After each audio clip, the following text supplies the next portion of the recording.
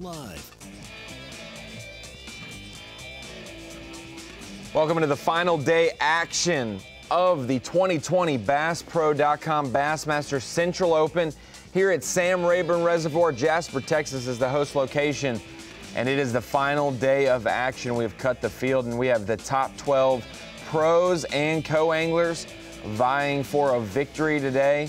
Some guys have classic berths on the line. Some guys want to gather as many points towards an Elite Series berth. And here's the rules of the game. Like I said, we cut it down the field from roughly 220 anglers on day 1 and day 2. Cut it down to just the top 12 on day 3. 3 days to fish, 8 hours today to get it done. 5 fish limit for the pros, 3 fish limit for the co-anglers. And at the end of 3 days, the heaviest 3-day total weight gets you the victory. And we've got a tight, competitive top 12. And we say tight, you look at the standings and you're like, it's 10-pound gap from 1st to 10th, or 1st and 12th. How is that tight, Ronnie?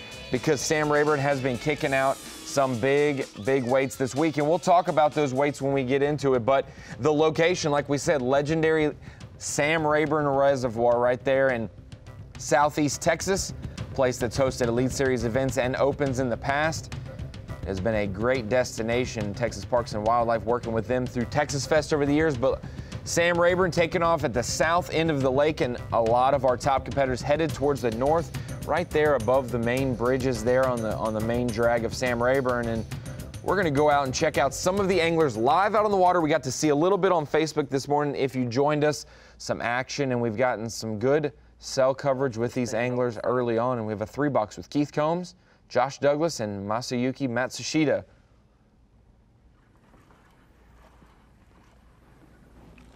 And you see in your bottom right, Matsushita, he was our day 1 leader, 27 pounds, 10 ounces, the biggest bag of the week. And you can see he started early this morning as the sun was just creeping over the horizon.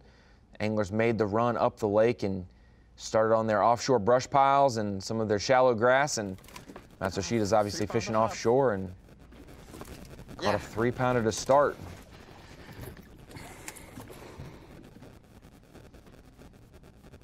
And Matsushita, that was some of his catch this morning. Unofficially would put him in the lead. The only angler we haven't heard or seen from is our leader, Daryl Gleason. But Keith Combs, Josh Douglas, they're all in the similar region, and we can break that down. We got a lot of time to get to that specific locations and key patterns. We'll see that transpire today. As you see, there are obviously 2 anglers in the boat. That's why our cameras will be boat to boat today with the top 5 anglers. We will get as close as we can and get the details from them and watch it, but it is good to see live fishing on the final day of a BassPro.com Bassmaster Open. We had a great time doing this for the Arkansas River just a few months ago. Like I mentioned, the top 12 fishing today. Here's your top 10 leaderboard. Daryl Gleason, 44 pounds, 4 ounces after 2 days of competition. That was a 17-pound bag and a 27-pound bag for him. Masayuki Matsushita had a 27-pound bag on day 1. We see Chris Wilson unofficially moved from 7th into 3rd. Josh Douglas started our morning in 3rd place. He's in 4th right now. Brian Schott, Keith Combs, Shane Campbell, Logan Latuso, Brian Post, and Gerald Swindle. We also have Albert Collins, great Sam Rayburn angler, great Toledo Bend angler. He started the morning in 11th. We also have Jason Christie in 12th place, and that's our top 12. For the pro side, the Co's are obviously fishing for prizes as well, and we will get to those competitors, and we will see them catch them from the back of the boat today. It has been a very interesting turn of events. We showed the leaderboard there, and it hasn't been, you think about the 44 pounds that's leading it. Has that been consistent? No, it hasn't. 17 pounds on day 1, 27 pounds on day 2 for Daryl Gleason. Matsushita had 27 on day 1, 15 on day 2. Josh Douglas, 22 and 19. A lot of these guys have been catching a big bag, followed up by a smaller bag or vice versa, and even Brian Schott, he also caught a 27-pound bag on day 1, followed it up with 14 pounds on day 2, and that was how we got us in our top 4. What do they want to eat today? You had 2 bites on it, I had a bite on it. 2K. Are you hooking?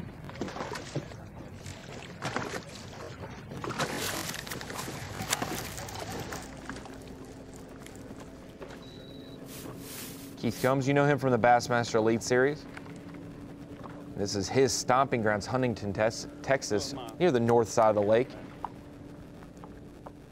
Basically left his house, launched at the bottom side of the lake to basically drive by boat to the nearest place to his home. My co's got one fish, about a good 3-pounder, and it's a slow morning, man. Just it's slow fishing out here in general on Rayburn right now. You know, if you're doing the right thing to try to catch a big fish, I think you're not going to get many bites. It's going to be long, stressful periods with no bites.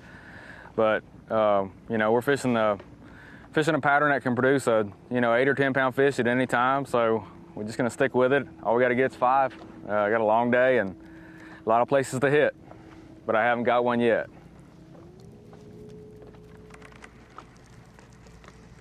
Keith Combs, obviously one to fear here in Texas and nationwide, and he is a 2-time Elite Series champion. Falcon Lake, the opposite side of Texas, he got it done there, breaking the century mark.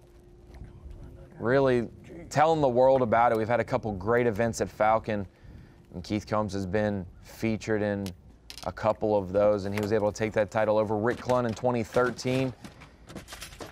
An interesting event. It actually turned into a 5-day event, 4 days of competition, but the final day was dusted out. A heavy windstorm postponed that day.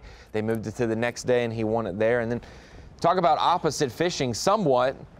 His second Elite Series win coming up north at Mille Lacs Lake. 2017 Angler of the Year Championship event. Took the title there, but hey, similar approach. A fantastic offshore angler.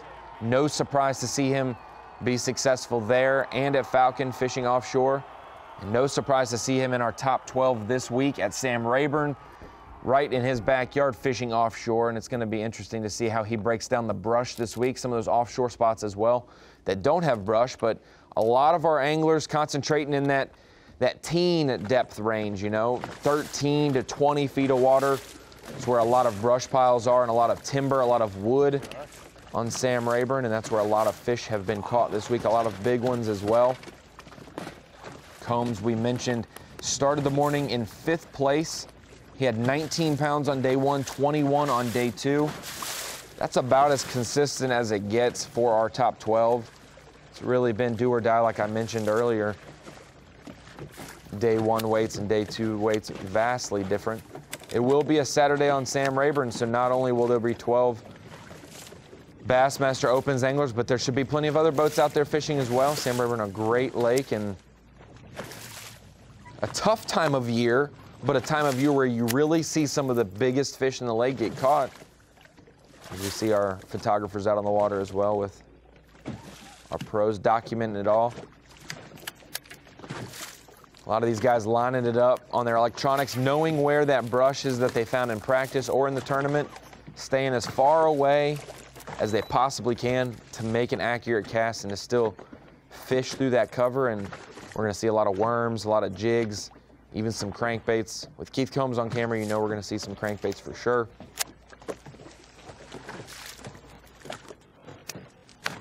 There has been definitely a rise of the Japanese angler in the Bassmaster Opens. We see Taku Ito on the Bassmaster Elite Series doing well. 2nd in the Angler of the Year, 1st in Rookie of the Year, and he qualified last year through the Opens. We see guys like Masayuki Matsushita. We had Daisuke Ayuki at the Arkansas River. Hopefully I said his last name correctly. A lot of Japanese anglers gracing our top 10 week after week on the Elite Series and the Opens. They are here to stay and great competitors showing their skill. A lot of them fishing offshore. That's what they do. That's what they've done growing up. Ooh, train wreck out here.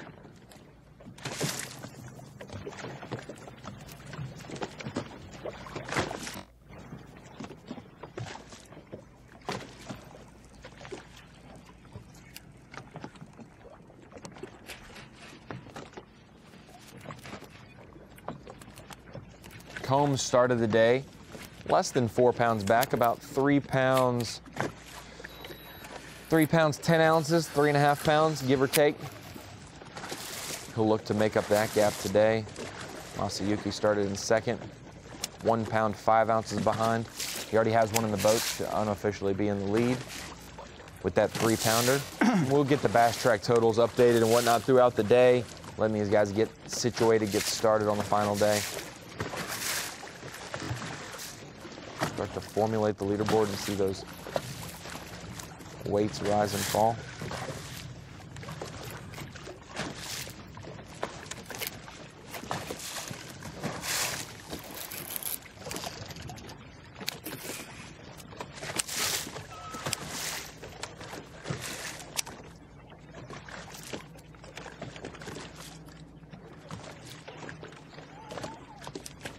Conditions this week have been sunny, not a lot of wind. The only real wave action you get is from boat traffic. They've been pulling the water some. It's been dropping level-wise. Each day of competition just slightly, but enough to make a difference from when the practice started. Been hot, hot, hot temperatures in Texas. Water temperatures in that mid to upper 80s.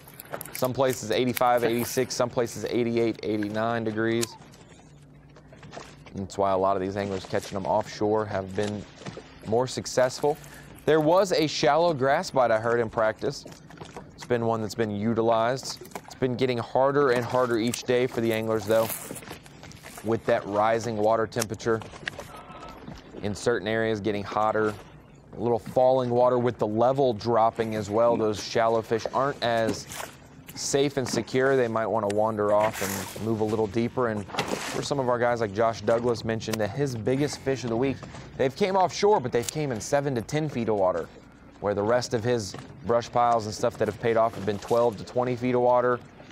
Those shallowest brush piles he has have yielded some of the biggest fish of the week, and it'll be interesting to see how that plays out today. It will be an all-day affair, though. Some of these guys took all day long to catch their 5 keepers that they weighed in. Some caught on their last stop of the day a 6-pounder to cull out and head back to weigh-in. A lot of lost big fish stories this week. Rayburn has been pumping out some big ones. 3 bags over 27 pounds in the South Texas fishery. Like I mentioned, Josh Douglas. Josh Douglas's co-angler getting in on the action as well. They are fighting for prizes today. Plenty of opportunity to win for them as well. And some of these co-anglers use their winnings today and in tournaments this year to propel them to the front of the boat. Opportunity to be a pro maybe next year or in future years. Yeah, I don't want to weigh in at 220. Couldn't call him all day. That is Mr. Robert Kessler. Robert Kessler fishing with Josh Douglas from the back of the boat.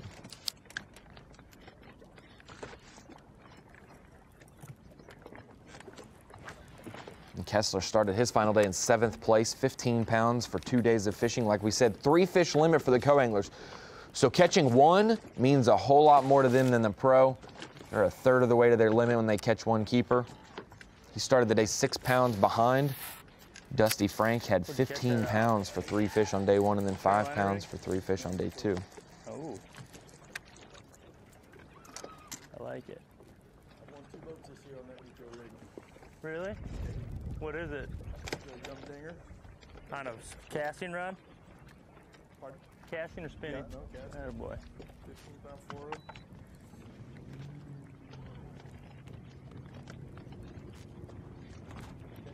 He catches some of these brush piles too. Oh, I believe that. Before I cut my damn line. Josh Douglas, bottom left of your screen, you can hear the conversation between him and his co-angler, Robert Kessler. Kessler just caught a keeper. I believe it's a keeper. He's messing with it in the bottom of the boat. Long enough, getting it unhooked, and Douglas is an interesting one to watch. He is doing very well overall in the points race to try to qualify for the Elite Series, and in his career, the Bassmaster Opens, he has 6 top 20 finishes, 6 top 20s. A lot of those happened in 2017. A lot of those happened in 2015 as well. So close to qualifying both years for the Elites, just missing out by just a few spots. See Keith Combs, co-angler, catching one as well. That would be keeper number 2 for his co-angler.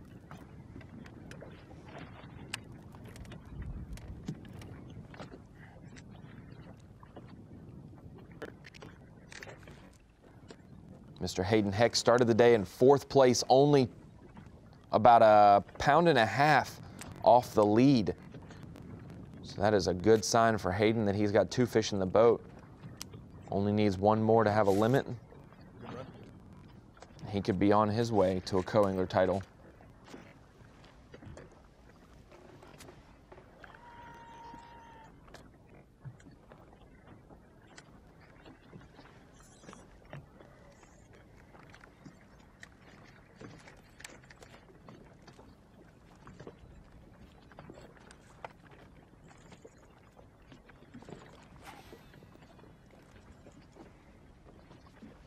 We've seen big bass this week, 8 pounds, 13 ounces on the co-angler side. What is amazing is that does not guarantee making the cut. 8-13 on the co-angler side for Ben Schuler. Did not make the cut this week for the top 12. You have to catch them, have to get your limit. 1 fish will not do. And on the pro side, Albert Collins, a living legend in this region of Texas. Texas in general, but for sure Toledo, Ben, and Sam Rayburn. He caught a 9-pound 12-ouncer yesterday to anchor his 20-pound bag, which shows that it wasn't easy out there. 1 fish for 9-12, 4 fish making up roughly 10 pounds. So Collins needed that big one to make it to today. He did so by just less than half a pound. Out of here now? All right. But he's a dangerous one to watch on the final day.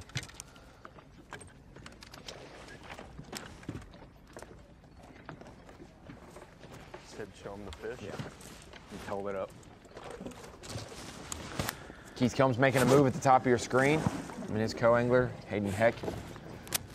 Moving on, like I said, some of these guys are going to be rolling up to their locations, their brush piles, make 3 to 5 casts, maybe 10 casts at most, and then head on to another one, especially they have 50 brush piles or so, some of these anglers, that they'll need to catch them by surprise, basically.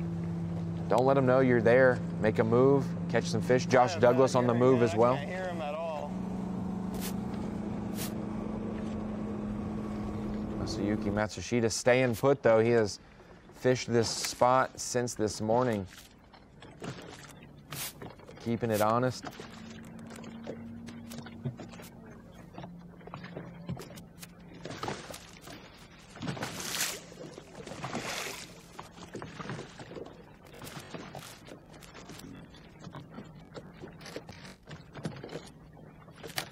Masayuki will have a shot at the Bassmaster Classic berth. Did fish the first one. That is in question sometimes for anglers. I believe Brian Schott and Shane Campbell are our highest 2 anglers that did not fish the first open, so they cannot make the Bassmaster Classic. But Masayuki Matsushita can make the Classic.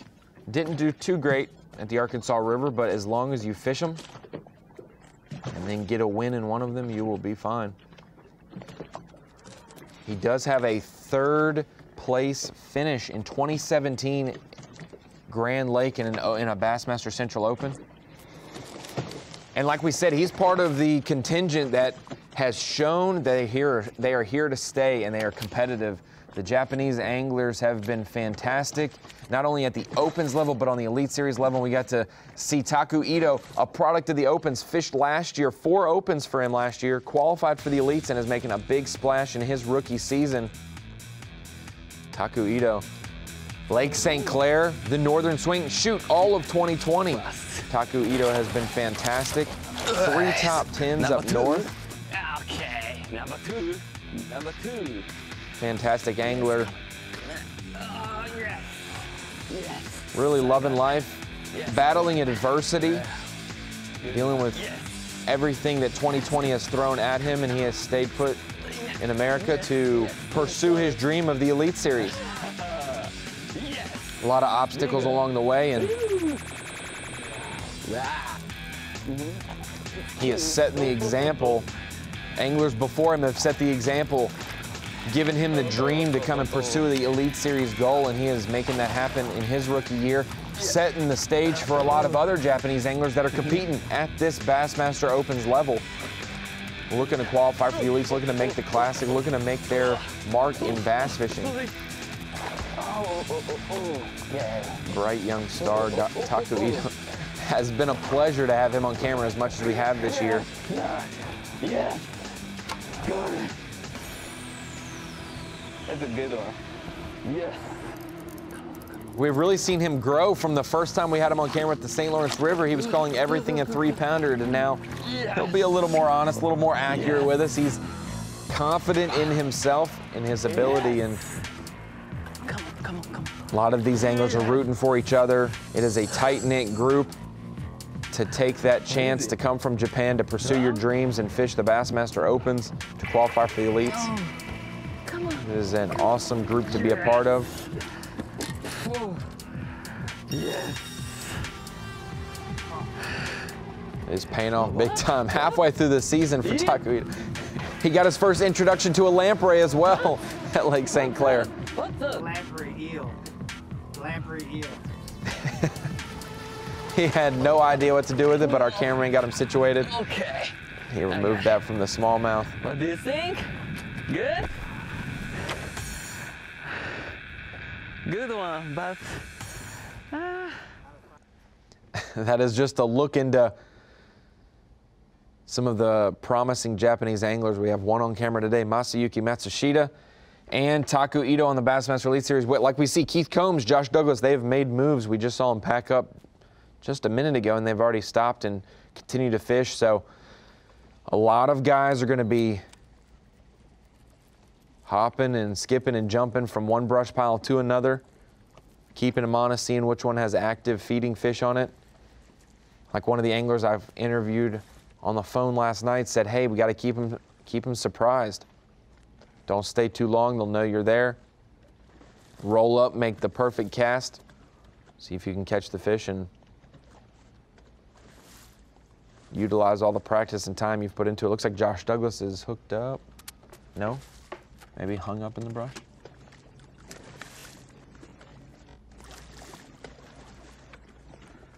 His co-angler looks hooked up. Mr. Robert Kessler. That's a good one.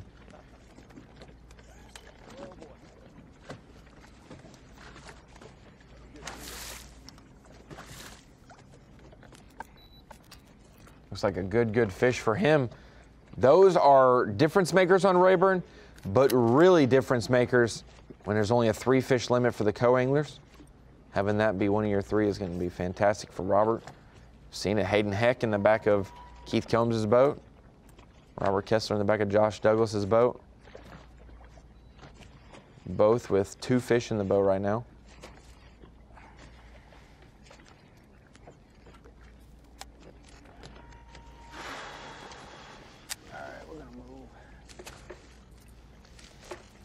Combs is on the move again.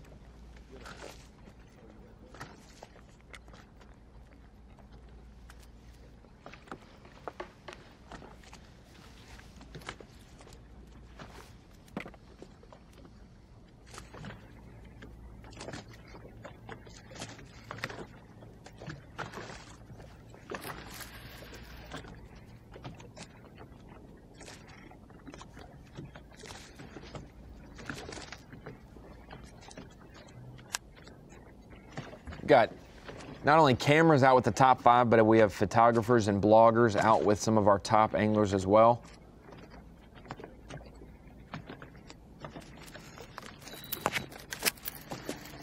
Steve Bowman is out there with Daryl Gleason. Daryl Gleason had a big flotilla of boats this morning follow him to his first area. He is a local Louisiana/Texas guy. So that fish will probably help me make a few dollars. Gleason does have 2 keepers in the boat. We'll keep you updated on that. Hopefully we'll be able to see him. He's in this neck of the woods where Douglas, Matsushita, Keith Combs, they're all in similar areas of the lake, of this big fishery, a given area. They're all in that same region. That seems to be the area right up there where Castle Boykins is. Top of the lake where the the common, popular boat ramp is, that's been the main area. So hopefully we'll be able to see that from Daryl Gleason today. He's got 2 fish in the boat. Nothing really worth bragging about, but they are place keepers. They are holding a spot in his limit. Once you get a limit, you can worry about getting rid of the small ones, but it's important to have a limit in the boat.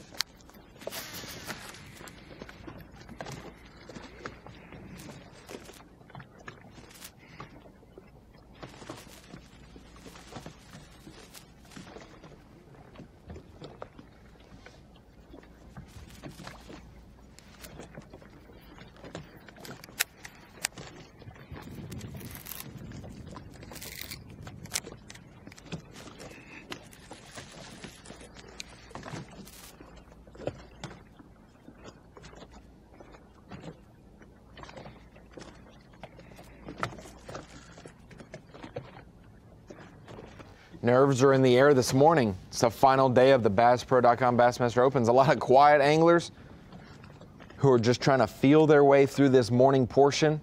Make sure they execute when they can because it is a long day.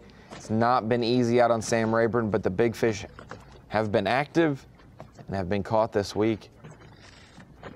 That's why no one in the top 12 is out of it, even if you're 9 pounds and change back like Jason Christie is in 12th. With 27-pound bags swimming around, 30-pound bags, a lot of those guys that have had the greatest days of anyone on Rayburn this week have said they could have been even better. Slight mistakes, misfortune caused those to be 27 instead of 30-pound days. Matsushida's co-angler's hooked up. Go. Go. Stuck.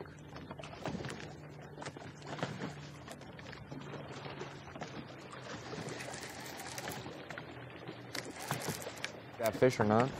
Oh. Daryl Gleason getting a first look at him. We'll show you some footage today.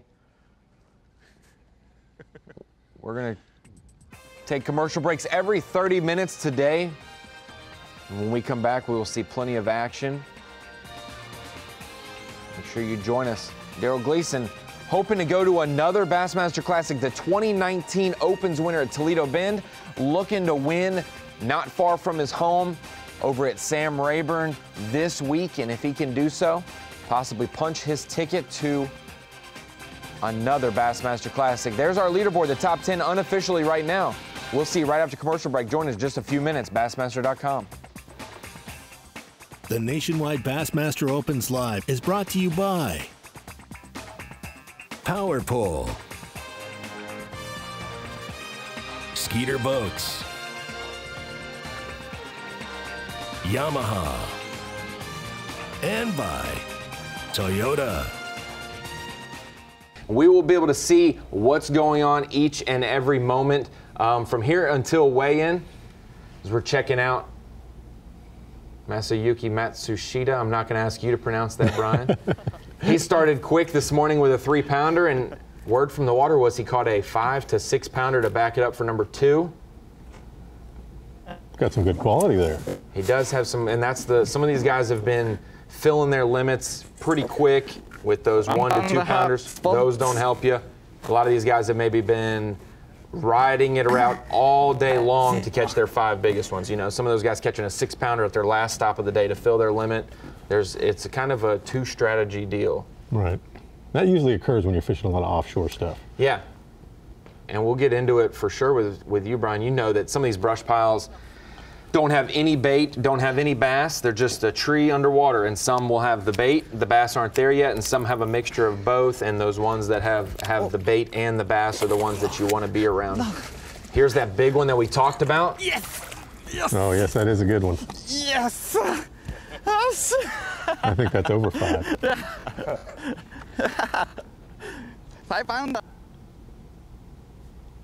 Yes, I agree, Brian. He called it a 5. I definitely could see that being a 6-pounder. And sitting there with 2 fish in the boat right now, unofficially on Bass Trek. And that's, you know, he started 1 pound 5 ounces behind. That is literally nothing on this lake. We said 1st through 12th, all the way down from Daryl Gleason to Jason Christie, 9 pounds, 14 ounces, 9 pounds, 12 ounces. That seems like a big margin. When 27 pounds is a big bag here, and when a 9, 12 is the big bass for the week, that is, we always say that on the Elite Series, if you are within the weight of the single biggest bass in the tournament so far, you have a chance to win, and that's what 1st to 12th is today. Well, and you see that a lot, you know, this year, 10th place guys, 8th place guys coming back to win. And, you know, I like his strategy, though. He's definitely doing the quality versus quantity. And I think, you know, when fishing's a little tougher this time of year, that's one of the best ways to approach that. One of the hardest things, it seems, at least in late summer, like we are, you know, it's still hot in Texas. The water temp's still in the high 80s. The deal is, though, you're going to catch a big bag one day and you can't follow it up with consistency. You know, we've seen Masayuki have 27.10 on day 1 and then 15 pounds yesterday. We saw Daryl Gleason have 17 pounds on day 1 and then 27 pounds yesterday. So how is, I mean, it's hard to have a set weight for these guys on the final day because you've caught one almost 30 pounds and you've caught one in the teens. It's like you got to find at least 20 pounds even is probably your goal. But even then it might not be enough. Right, and you know what happens a lot of times is just it's a timing thing in their rotation. So if you can get the right rotation, you get those 25, 26, 27 pound stringers, and then you're down to that 12 to 15 if you have a wrong rotation. And you know, it's a lot of it's the conditions. Slick calm's not real great for brush pile fishing. It looks like they've got a great day out there with just enough chop, break up that surface water, but still be able to position that boat correctly. We have had high suns, if I can get that out. We've had high suns all week. Those 90-degree temperatures that we totally expect in the summer here. And like you said, Brian, offshore fishing, some of those schools on those brush piles might be grouped up size-wise. You roll up to a brush pile, can maybe catch 2 8-pounders, or you roll up to a brush pile and catch a bunch of 2-pounders. It's kind of hard to tell. For you, do you like to pull up like some of these guys are and just stay all day or stay for a good hour on a brush pile? Or are you one of those guys that likes to run and hit it with 3 to 5 casts and then keep running? Because we're seeing Daryl Gleason, our leader, right now. Most of the time you kind of let the fish tell you how fast to move. You know, you don't want to leave some place that the fish are biting, especially if they're better than average size. So I'm going to stay longer if they're the 3+ pound fish. I'm going to move a lot quicker when they're that 2 pound and 3/4 to 2.5 pound fish. And a lot of times with electronics now, you know, we've got such great electronics that we're able to see how many fish are around those brush piles and know exactly what we're fishing down there. And that kind of also dictates how long I stay. If I see more fish, a lot of times I'll stay longer even if I'm not getting a bite. And a lot of these anglers explained on the phone to me that, hey, I've got a bunch of brush piles. I've got a bunch of waypoints that I found in practice that are marked with a green tree. And when I catch a fish off of them in a tournament, I mark them as a red tree so that I can tell. You still might try those green trees on the final day, you know, some fresh brush piles that you haven't tried, but how oftentimes do you dwindle your waypoints down from maybe 50, 60 brush piles, and you're going to have your rotation of maybe 10 on that final day, the ones that have really been good to you? Yeah, and that happens a lot. You know, you go out there and you're trying to find as many as you can in practice because you don't know what the potential of those are. But once you start bearing down in the tournaments and actually catching fish from there, you'll find those brush piles that are really holding the fish versus the ones that maybe only have 1 or 2 on it.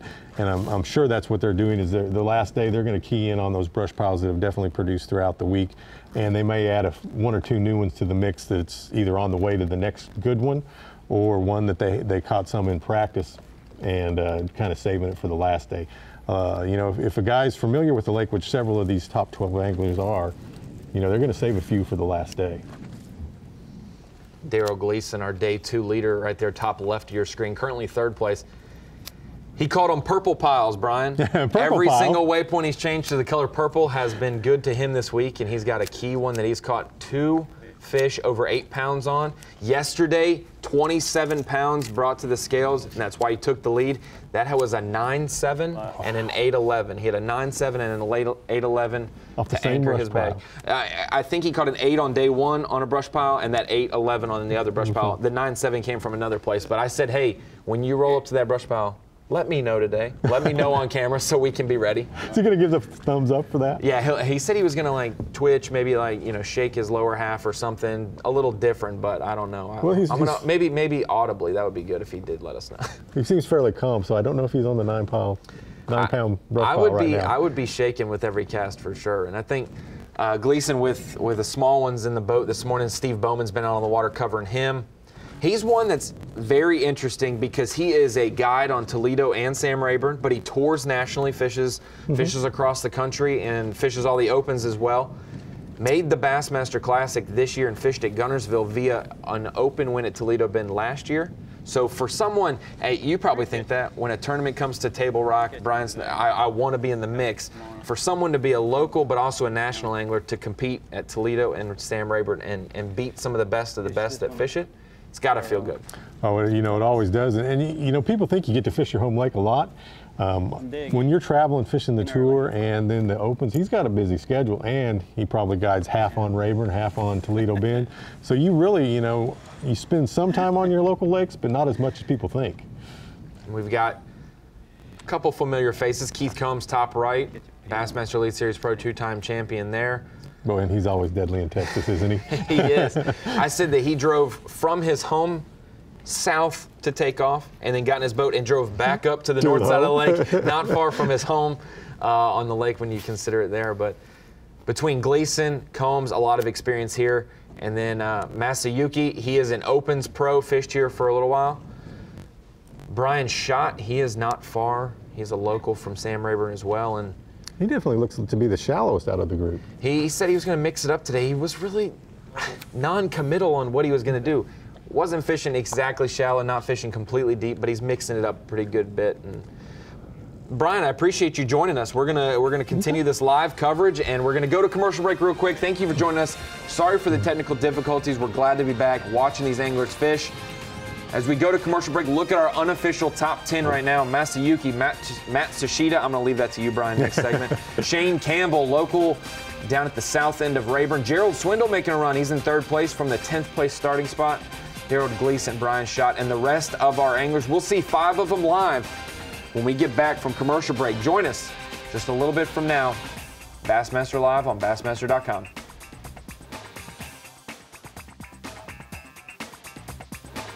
The Nationwide Bassmaster Opens Live is brought to you by Humminbird, Mercury, Minn Kota, and by Talon. You're watching the Nationwide Bassmaster Opens Live.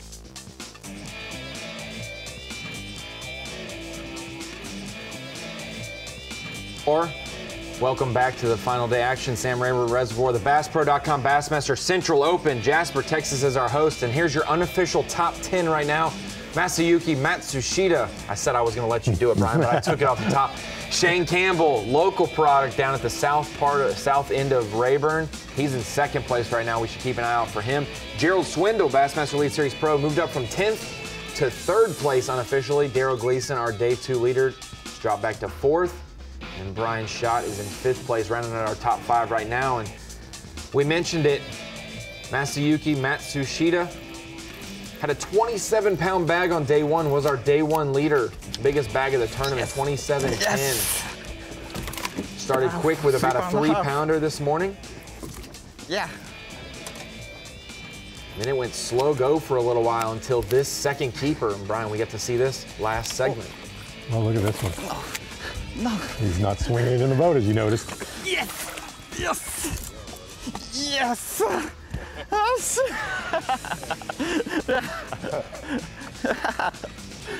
5-pounder. And then moments ago. Oh, looks like a good one. Yeah. Looked like he did get it stuck in the brush there. You could see it. Oh. Spots. Spotted Spot? bass. 1.5 spots. 3 keepers in the boat for Masayuki, and then there's our day 2 leader, Daryl Gleason, the local Toledo Bend Sam Rayburn product. Was that a spinning reel I saw? I think so. He's been using. That's my first day. Been using a drop shot a little bit. Keith Combs, we know him from the Bassmaster Elite Series. We got to see him catch a few this morning. This was earlier today during the period when we had technical difficulties, and I'm going to show you that now. What do you want to say? He's throwing a crankbait. Oh no, he's not. He's got a jig. Yeah. That has been the bait. That's gonna be a big one. Overall, I've heard from the top 12, more than any other bait. Football jig, football jig, football jig. It's funny how some guy, Josh Douglas as well. Mm-hmm. He is one who's mixed in a big worm, a jig, drop shot, but then also had a swim bait and a crankbait, you know, when he's as far as he can get away from the brush piles. Yeah, it was like a thunk, you know, that's gonna be all right. That's an all right one. Maybe if that's his smallest or his fourth biggest in his bag, whatever. Like we said, Brian Snowden joining us in studio. Thanks for making the drive down from Table Rock. I appreciate you coming down. And obviously you fish Sam Rayburn quite a bit with the Elite Series and throughout Texas Fest and other events. It's a place that you're never out of it. Always big bag potential. It definitely does. You know, just any cast could be a 9-pounder, and that's what's so great about this lake. And as you can see, you saw some guys move up the leaderboard. They're definitely within striking distance. Swindle's done a great job of moving up, only a few ounces out of first place. So that's what keeps it interesting. You always know that it's going to come down to the wire on Sam Rayburn. I wanted to ask all the guys what was their target weight going into the final day, but it's very difficult when most of the guys have had 24, 25, 27-pound bags and then followed them up with 14, 15, 16. They got to find some kind of consistency, and it hasn't been a big change-up in weather. It's been the same weather the last 2 days of competition. It's just the rotation, like you said. Sometimes you start on stuff day 1, and you don't need to start on it, you need to end on it and do your rotation backwards the next day, and then all of a sudden you have a giant bag. Some guys, very confused. They run the same rotation, and it just doesn't yield that. Maybe you're fishing behind other anglers that fish those brush piles as well. Yeah, and you know, and it's such a difficult time of year. You know, it's one of those times of year that's always challenging. So this has been an impressive tournament for this time of year, you know, with the weights they've caught. And I think you're going to see the end today. You know, the guy that comes out on top is definitely going to have over 20 pounds. I feel like this is a good precursor to what the 3-event Elite Series stretch is going to be at Gunnersville, Santee Cooper, and Lake Chickamauga, where guys will catch 20, 25 pounds and then have 12 the next day, or some guys bring in 3 for 16 just to, you know, that's all they caught that day, but they're big ones because these lakes have them. They start to show up this time of the year as that fall is approaching, is encroaching. But it's still not easy to pinpoint them daily. Right, it's just the time of year, and the water's still so warm. You know, if we were here when the water was in the 60s, you'd see a lot more of those big fish caught. But they're doing an excellent job, you know, working the structure that they've got and the fish that want to cooperate. And I think that's why you've seen some of the guys start using some spinning equipment with a drop shot. They've pounded on these brush piles for a while, and now they're getting those drop shot finesse techniques down. We've got a double right now with Daryl Gleason and his co-angler. Let me see who that co-angler is with him. Daryl Gleason and Ken Sanders. This one was too as soon as he got to the boat. Ken Sanders started his day in 8th, Daryl with the lead. Co-anglers are randomly paired with the pros. It's not always the best co-angler with the best pro, it's random. Get out your way. Oh yeah. Looks like he's got a pretty decent one on here. You know, it's really amazing. You can throw a lot of different baits into a brush pile and not get a bite, but the drop shot always seems to produce some fish. It just, day in and day out, is the most consistent technique when you're fishing structure. A lot of numbers, not always the biggest ones, but when you need to catch some fish, I always have it ready to go. And for some of these guys who have been using it to get a better than average fish, or once these brush piles get pounded to pick up an extra bite, Josh Douglas mentioned yesterday on the phone, he lost an 8-pounder on a drop shot yesterday. He set the hook, it went the other way through the brush pile, came up, jumped, and his line was in the brush pile as his fish was out. He fought with it for 10 minutes, couldn't get it out, and ended up just sawing off his line. And that's a heartbreaker for him, somebody who's in, you know, 1.5 pounds, 2 pounds out of the lead, to have an 8-pounder and weigh in a 2 3/4. Yeah. is very difficult. But Daryl, he told me on the phone, and I'm going to call him out on this. He said, I'm going to lock a football jig in my hand all day. And now we've seen a drop shot. Until he gets a limit, of course. And when he gets a limit, he will probably try to call up specifically with that. And we saw him catch 2 on the spinning drop shot. Gleason said, I think he's caught 3 on day 1 on a football jig, and then he caught all 5 yesterday. And that's the difference in 17 pounds and 27 pounds. Having all 5 of your bites come on a football jig. He's throwing a 3/4 ounce V&M football jig with a J-bug on the back and Gleason's candy, his own. It's always good when you can catch them on your own bait, signature color, yeah. and that's one thing. He sent me the photo last night. And well, he probably knows what colors work best down there. Exactly. He fishes it all the time.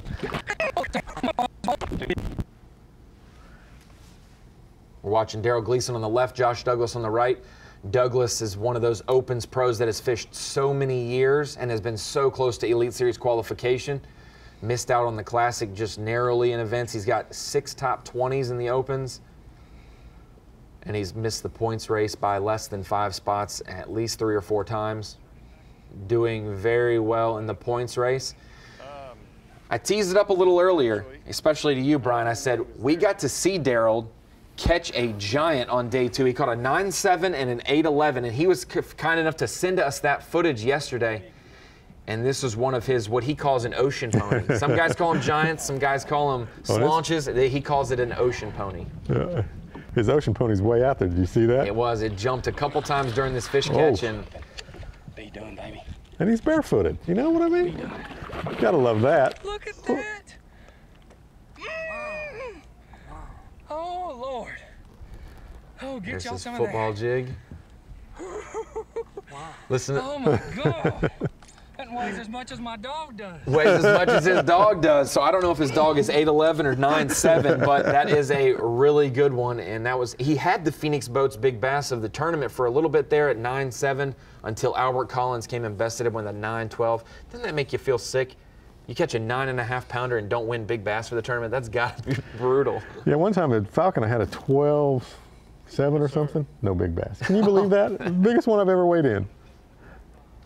We just had a 2-box with Daryl Gleason and Josh Douglas, and wanted to show you that catch from Gleason. And here's a live catch. Here's another drop shot. A live catch from Josh, like we mentioned, on a drop shot. He's one of those Minnesota pros. Loves spinning gear when he can use it. Oh, a little bigger than he thought there. That rub rail always gets in the way. Another solid one from him. But we've seen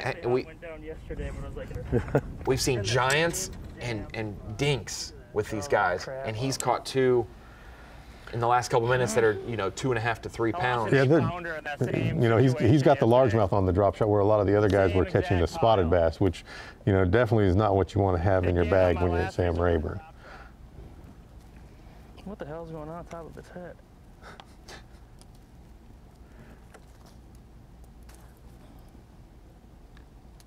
Seriously, it's like there's a cave inside that thing, and if I can get it to fall in there, it'll bite. Looks like he's weighing. We'll get 2 to hear. pounds, maybe. God dang it.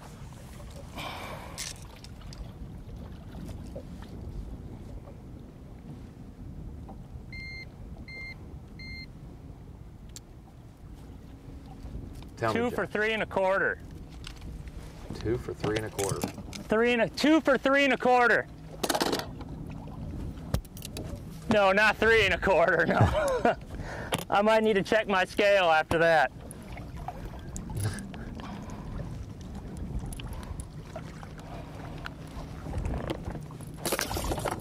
Douglas said to me that the lake's about 2.5, 3 feet low.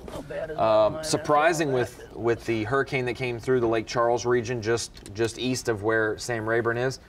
He said not a lot of those places necessarily drained into Rayburn that had all that flooding, and if they did, Rayburn was prepared for it and already had water pulling and moving. And that's a couple locals said, a couple of my favorite areas on Rayburn are destroyed because of the amount of current that they pulled in anticipation of the floods.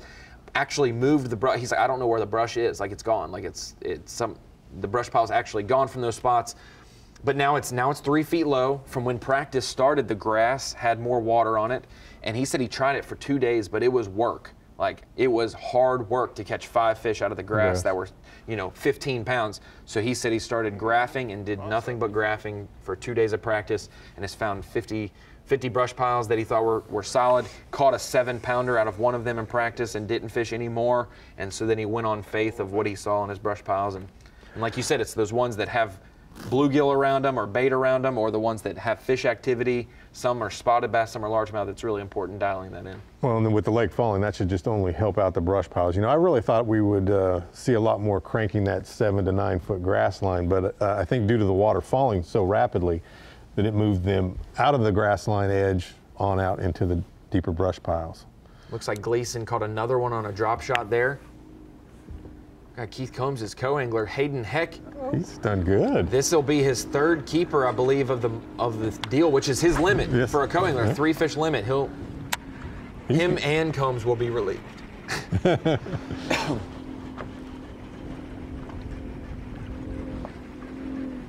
And Hayden Heck's got an opportunity. Started the day in 4th, 1 pound, 12 ounces out of the lead. 3-fish limit. He had oh, he's culling right now. Oh yeah, he's definitely going to move up. He definitely will. He'll really have a good shot at winning this. He's one of those guys who had a big bag. He had 13-11 yesterday with 3 fish. That is a good day. Combs is hooked up. They've found a spot, obviously, with similar sized fish. Yeah, I've seen them through. I seen them here on the graph when I looked at this spot. The thing you've got to watch with Keith is it just takes him about 15 minutes in the right spot. I've seen him do it on Lake Fork. I've seen him do it on Conroe. He's pretty deadly when that crankbait's in play. Some guys are deadly when they're on the water for 8 hours, and some are deadly when they get a couple casts. Yeah, the right spot. At a certain spot. Yeah. He's got plenty of those right spots. It's which one's firing when he pulls up. Looks a little busy out there today. Yeah, it's Sam Rayburn on a Saturday. I feel like we're going to see Daryl Gleason put this spinning rod down. And I say that even though he started catching fish on it, because he'll be getting close to his limit. He'll fill his limit pretty soon, and then he'll realize, hey, if I can't cull 1.5s with 2.5s with a spinning rod, I need to just throw that football jig now. Well, his confidence has got to be really high in catching another quality fish like he did the first day, I believe.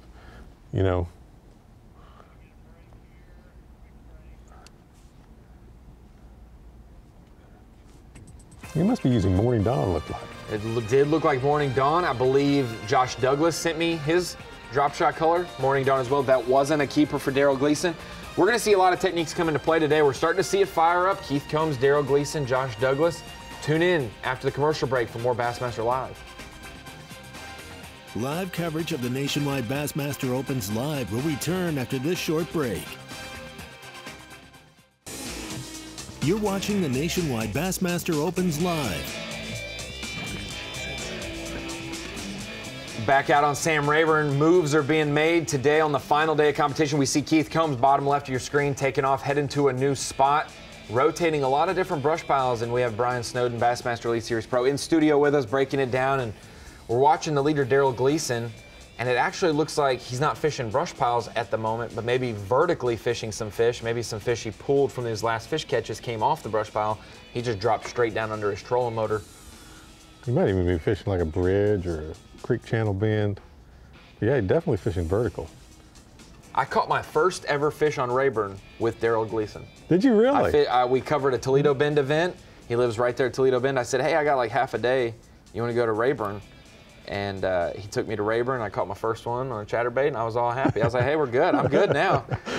Check Sam Rayburn off my list. So he's one of your favorites. So hey, I'm waiting to see the spot pop up. Maybe he's fishing it this week. I don't know. We were a little shallower than he's fishing now. Yeah. Different time of year, I'm sure. Oh, exactly.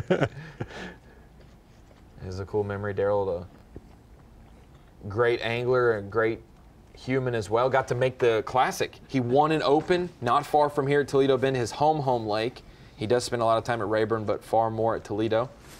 To win an open on your home lake to make the classic has to feel amazing. To have the opportunity to maybe do it twice in 2 years in a row That's Yeah. got to be something special. Yeah, that would be very special for him. You know, and he's giving it his all out there, as you can see. He's definitely taking his time in his current spot. Looks like he's found something he's liked either on the graph or it's got a place that's got a lot of history for him. And you know better than anybody else probably, if you rotate brush piles and don't catch fish, don't catch fish, don't catch fish, and then you find one and you're catching them, even if they're small, you maybe burn it down today and try to catch as many as you can. Maybe there's a 4-pounder in there, maybe you can cull out all your 1.5s with 2.5s, you know, something, but while they're biting there, I'd maybe try to catch them as many as you can. You know, and a lot of it builds up his confidence too, you know, and he gets that limit in the box, and then he probably is going to switch techniques. I think, you know, you're going to see him a lot more football jig and put the drop shot down, trying to catch those bigger 3 to 5 pound fish. Guys like him and Josh Douglas both mentioned that 1:30 and 3 o'clock seem to be some key important windows for them. So it's not always that morning bite, you know, maybe it's that. Usually the pressure changes or something. Yeah, there's a couple different bite windows though. Yeah, you know, structure is usually first thing in the morning, and then you've got a couple good feeding opportunities later in the day. One good thing about it is if you don't capitalize in the morning, you guess wrong, go to the wrong brush pile. Once you make that rotation throughout the day, when you get to your last hour or two of fishing, you kind of know, okay, there's about 5 places I've caught fish. Instead of running all of them, let me run back through them, and then you end up catching maybe a giant that pulled up because you cleared off some of the smaller fish. Now it's his brush pile to own or her brush pile to own. Yeah. It's their territory now. Well, and a lot of times too, you can come back 2 or 3 hours later if someone else hasn't been there, and you know, the first cast a lot of times is the best fish. So you might start at 1, work it in the morning, then come back 1, 2 o'clock. You know, one of your prime brush piles is produced for you all week. One guy I want to mention, Brian Schott, started the day in, I believe, 4th place. Started the day in 4th place, yes. And he has an interesting story, Brian. He used to fish all the big tournaments around Texas, a lot of team tournaments, really competitive guy in this region. He lives more, I believe, in the Longview neck of the woods, you know, the north part of Rayburn, and, you know, in between Rayburn and Fork. And Brian said that he got out of the team tournaments about a year or 2 ago because his son is to the age they start fishing together now. So they fish some tournaments, father-son tournaments and whatnot. And he said this was his first great chance to wet his whistle of competitive tournaments again. And I said, well, you might be wetting your whistle a little bit more, sitting in contention to win this thing. Yeah, definitely if he wins, that's going to change a lot, don't you think? I said, I think his son is going to love bass fishing a lot more. Yeah. That's a pretty cool story. A lot of guys have done that. You know, we know a Rick Morris fishes the elites. He took some time off when his kids went to college, got them all situated, and then came back and made the elites again. You know, and your hat's off to someone that's that dedicated to their family and their kids. You know, that's the way it should be. And you know, when he comes back, look at him. He's in contention to win. It's got to feel good about that. And Yep. even guys like Shane Campbell, 6th place. He's from, I believe it's called Brookfield, which is the southeast part of Rayburn. He's a local here, and he's like, man, because of COVID, I was signed up for all the opens, and because of COVID, I decided to drop out of the first open at the Arkansas River, and I still decided to fish this one, and now I have a chance to win this one, and now I'm regretting dropping out, because if I win, I can't go to the Bassmaster Classic. But he said this has definitely lit a fire that Now he'll sign up for next year. Yeah. Maybe get some seed money today for Yeah, that. if maybe he a can few do new it. sponsors or something. Yeah, exactly. But that's, you know, we talk about the Elite Series with the competition level there. It doesn't get any easier throughout the field. The odds of making the top 40 are still just as hard as they've ever been. But then you go to the Opens level, and the Opens is a combination of the top Bassmaster Elite Series pros that like to still travel and fish as many tournaments as possible. You've got FLW Tour pros fishing there as well, and you know, you're trying to make the elites or make the classic. You know, there's different incentives there. And then you have the best of the best opens anglers that just do this every single year. The Josh Douglases, the Masayuki Matsushita. I messed it up for the first time today. I botched that one.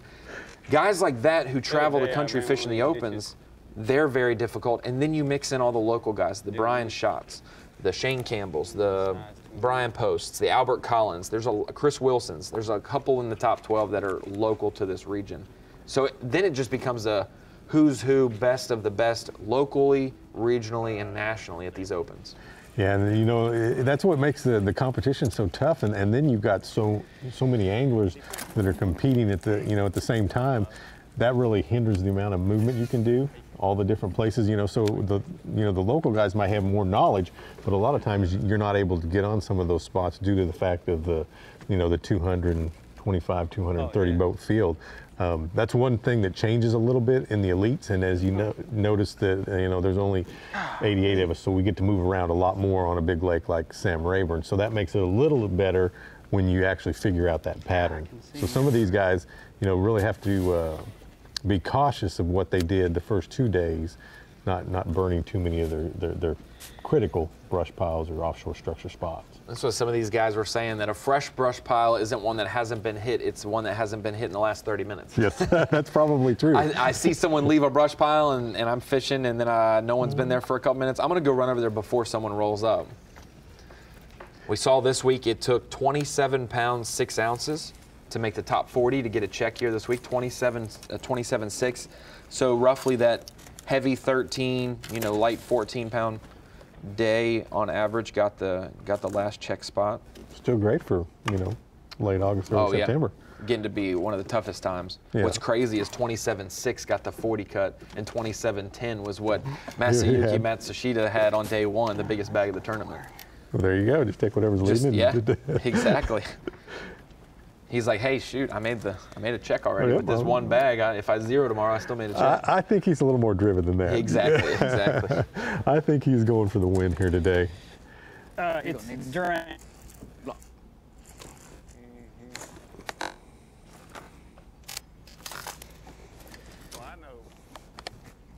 Looks like he's finally packing up for the first time, really, we've seen today.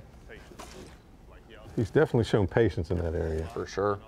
And some of those guys, like we said, are willing to run. The Gleasons, the Combs, the Shots, those guys are willing to run 50 spots because they have faith in them. When you're someone who's from out of town and you found something good that week, you might just, hey, I need to just keep my bait in the water. I'm going to fish 5 brush piles or 6 brush piles. Yeah, I find myself at Table Rock or Bull Shoals Lake I know, I run a lot more than places I don't know, just because you have so much confidence in areas and you have so much history and past there. But a lot of times I do better on lakes that I'm really a lot less familiar with, because I'll stay in an area and learn all the little small nuances of that structure and that area. And you'll be amazed at how many fish you can catch over the course of 3 or 4 days in one area.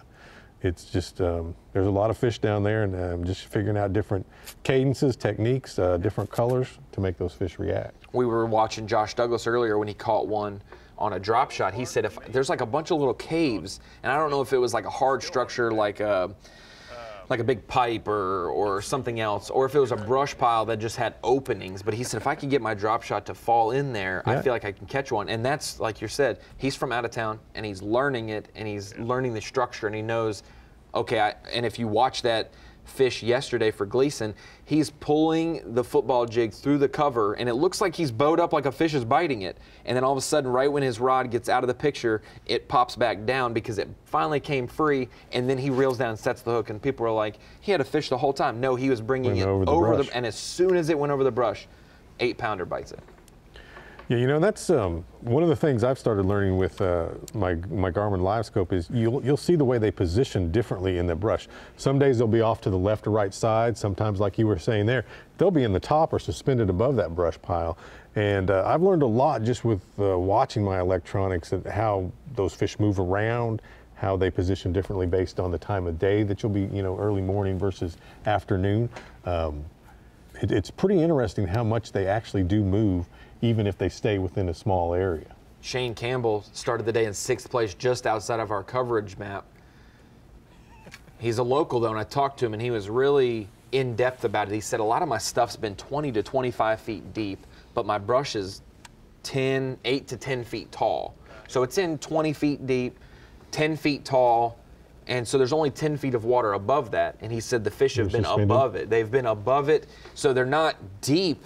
They're over deep water, but they're relatively shallow. So a lot of his baits have been different because he doesn't have to drag the bottom with it. He's, he can clip them above the brush or when he does work his bait through the top of the brush, as soon as it gets up there and you're going to let it fall, it doesn't fall. That's when they bite it. It doesn't fall, yeah. They're just swimming around everywhere. Have you seen anyone use a jerkbait if they're suspended in the top? I have not today, and I know that was a thing Kelly J was doing well with it at Texas Fest a few years ago with a jerkbait catching doubles and whatnot.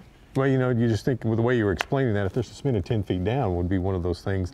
You know, and this late in the year, they just might not be aggressive enough to really want to chase a lot of things, because most of the guys you see definitely, you know, soaking that bait in the brush.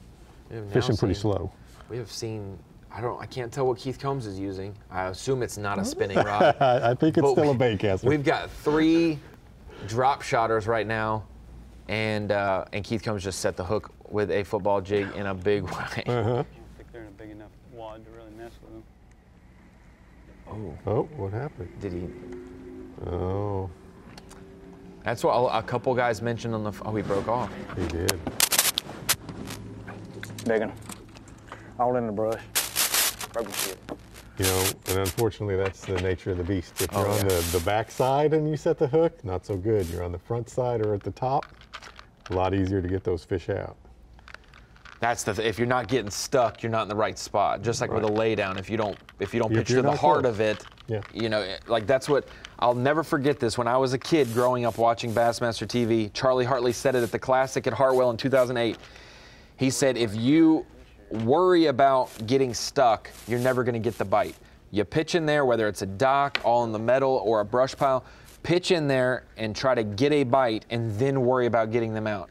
If you worry about getting stuck, you're probably not going to get a bite. Yeah, you'd rather go get a bite and then have to fight to get them out than not get a bite at all. Yep. And that's the way you've always got to look at things. You know, it's what am I going to do when you get it? You know, when you get the bite, you got to get the bite before you can really care about what happens. You know, after that, because you know you just never know unless you put it in there if you can get him out or not. And sometimes you win, sometimes you lose. There are those lost fish, like Combs said right there, or like Douglas with the 8-pounder yesterday that got his line stuck in the brush pile. Those are ones that are going to be stories. They're going to hurt your feelings, but it's the ones that you get out of the brush and get to the boat and lose at your hand that really hurt you. And Douglas had a 4+ pounder do that yesterday. He touched it twice, and he said if you don't touch a fish when they jump at the boat, or if you touch it, you got to land it. And he touched it yesterday and did not get it, and it finally came off. Yeah, I think I would rather not get them close to the boat. You know, Keith's deal, I can accept that. Sometimes it just happens, but when you get them out of all the brush and next to the boat, you should try and, you know, you should put them in. But, you know, we just came from up north where those smallmouth are just so hard to control with spinning equipment. And, you know, it's amazing. The more time you take with them, the more you land. It's one of those things, as soon as I start hurrying them, break them off, lose them at the boat. And that's one of the things I found with getting those fish close to the boat. You just got to be patient.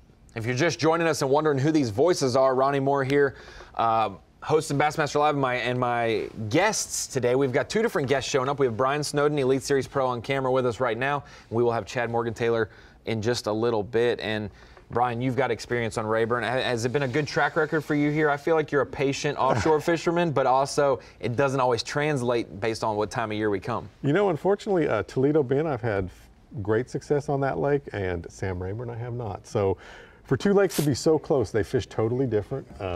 They just don't act the same to me. And Sam Rayburn has not been kind to Brian. It's been one of the ones I love going there. I like to fish there. I've had some great practices, but when it comes tournament time, always a little difficult. I remember last year before the schedule came out, everyone was saying, I wonder if Texas Fest is going to be back at Rayburn, because it's been a few years. I thought it was. And then everybody was guessing that. And it wasn't, but we had a Bassmaster Open there. And it's been a long time since we had a Bassmaster Open here. We've obviously had some Texas Fest events as well. And we've had college events. I've covered college events here at Rayburn. But like you said, Rayburn's one of those jewels, one of those gems, not only in Texas, but the country. I mean, to put out 3 different 27-pound bags this week with 88 to 89, 90-degree water temperatures, bright sun, no wind. That's impressive. That's really definitely good. Impressive, you know, and it's still got good quality grass. It's got a large fish population with, you know, 7 to 9 pounders as we saw during the weigh-ins. So it's just a fantastic place to fish, but it's also an exciting place to be able to do something like this where you can watch these guys and know that one bite One cast could change the outcome of this whole thing. One cast will change the outcome of this deal. We've seen a 9-pound, 12-ouncer get caught this week. Albert Collins with the big bass of the tournament. There's going to be some more big bass caught today. We got some Masayuki Matsushita. There, I killed it right there, Brian. I killed it. Yep. With this 6-pounder earlier, the biggest one we've seen on camera today, and he started the day 1 pound and change out of the lead. The day 1 leader fell back to second yesterday, and he is looking to take home not only a win here at Sam Rayburn, but a Bassmaster Classic berth, points towards the Elite Series, money in your pocket, and a trophy on your shelf. There's a lot more to come. Join us just a few minutes. We're going to take a quick commercial break, and we'll bring you back with the 12 final day anglers and 12 co-anglers on Sam Rayburn today. The BassPro.com Bassmaster Central Opens. Hey, you going to join us for this last 15, 20 minutes of the live? Oh, you betcha. Awesome. Join us just after this commercial break. We'll be right back with action from Sam Rayburn, Bassmaster Live.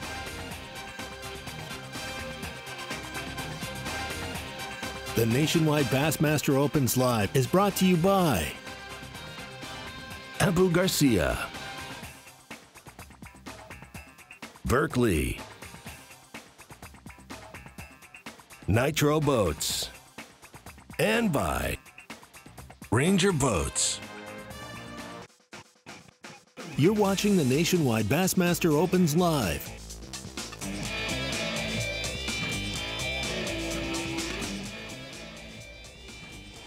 Welcome back into the final day coverage of the BassPro.com Bassmaster Central Open at Sam Rayburn Reservoir. This is just our 3rd Open of the year.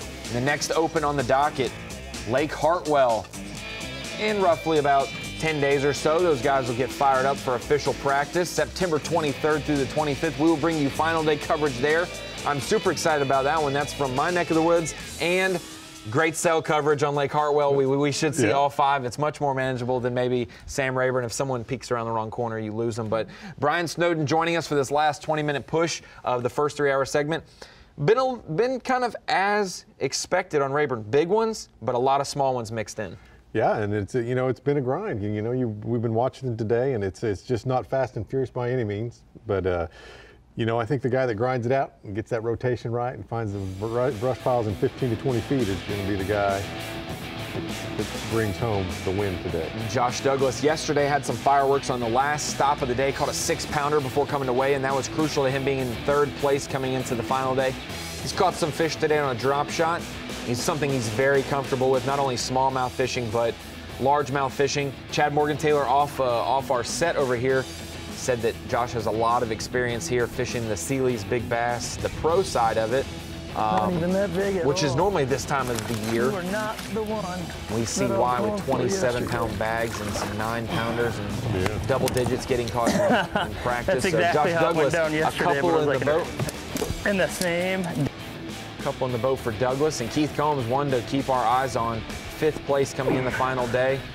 The Elite Series Pro, 2-time champion, knows a lot about Rayburn, right, Brian? Yeah, he lives real close to where he's fishing right now. He's been using a football jig. We've seen him crank some. Haven't seen a spinning rod from him. Don't know if we will. I don't know if he even wants to win with a spinning rod. He knows plenty of spots on this lake that he can power fish his way to the top.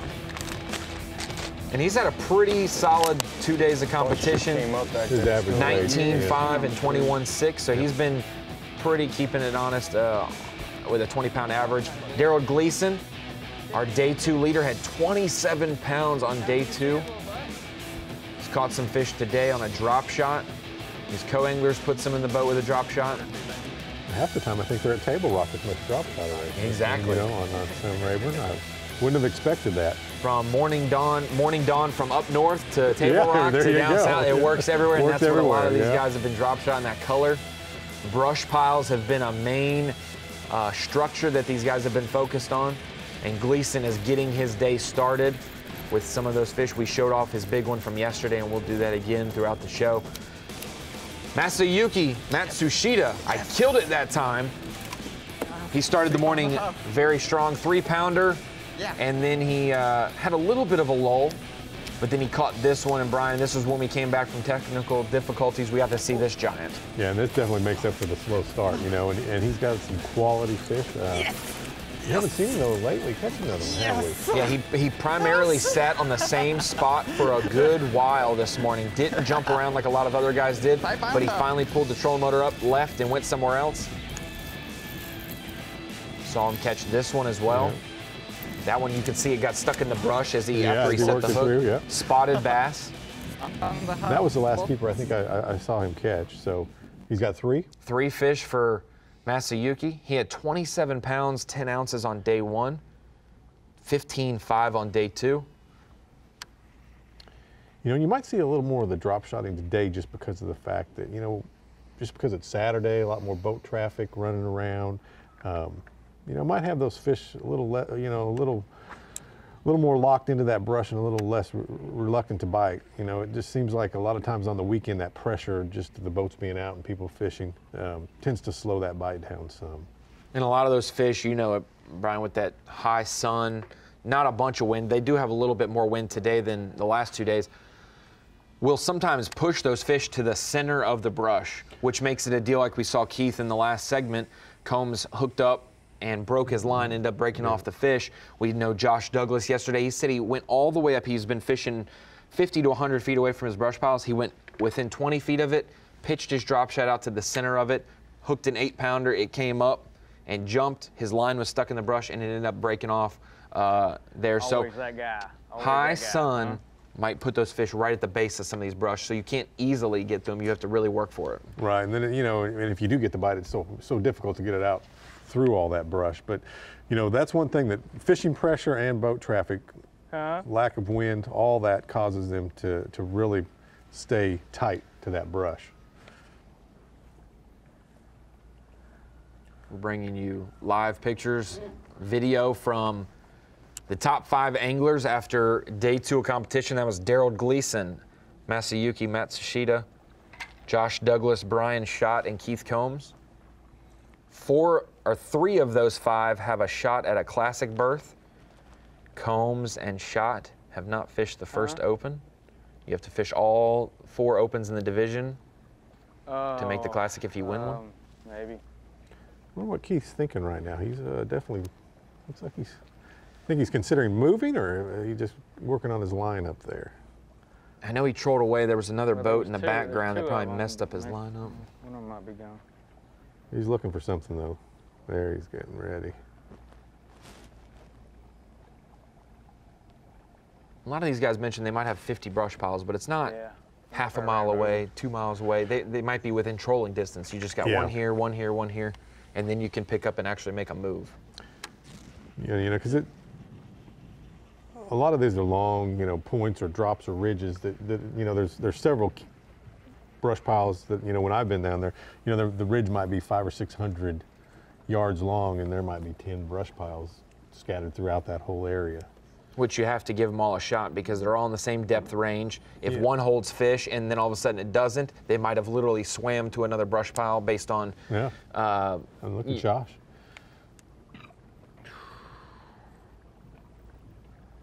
I think he found one of those brush piles.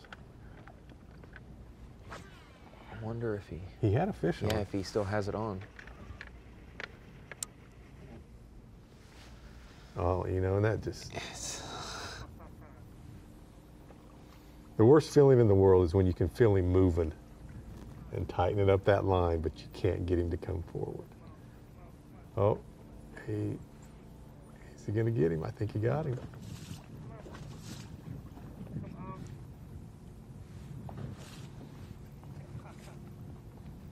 I want to know if he got out of it and then it got hooked in another piece of it. I want to know, you know, are those his floaties that he's using for marker buoys? Still on there? What's behind him? See that in the water? I don't know what they are. With today's technology and GPS, I don't know if he would need them or if those are, you know, catfish floats or it might be. Good old Texas buoy. I think it's a Texas buoy there. You're just marking whatever's there. It's letting you know there's brush there, and Josh obviously knows that because he's hung up it. He's definitely taking his time here trying to work that fish loose. You see, he's positioned the boat where he's got a different angle on it now.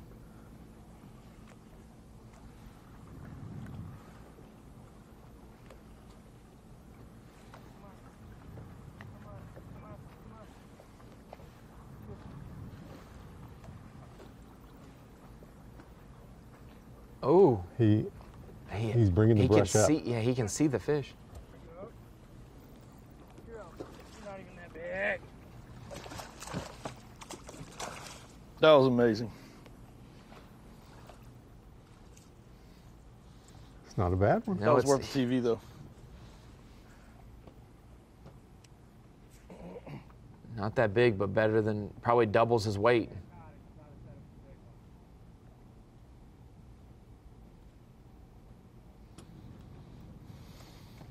Good job. That was not terrible. Better than not getting him. Better than not getting him. Amen to that. Oh, you know, if you break him off, he's always 4 or 5 Oh, pounds. yeah, I mean, at least a 7. Yeah. See if we can hear a weight on it. 2 1/4.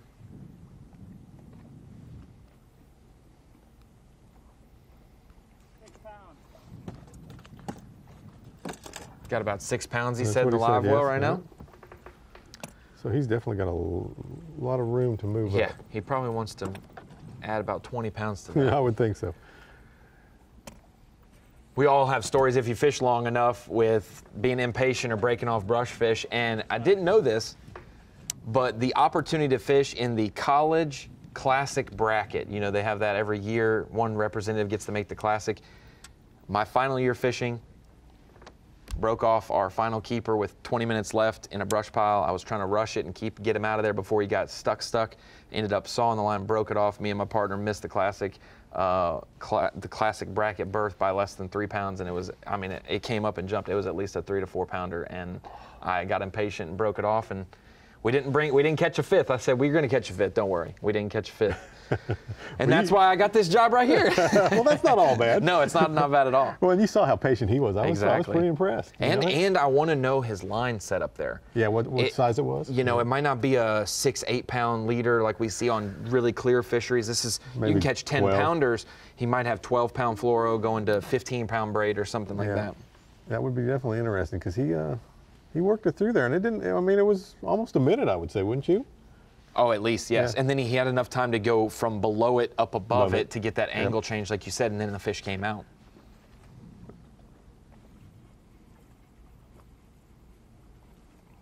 Looks like Keith's coin was down, doesn't it? Yeah, in the back of the boat, this will be Maybe not. number 27 for him. He has had a good day from the back of the boat. I think they're moving.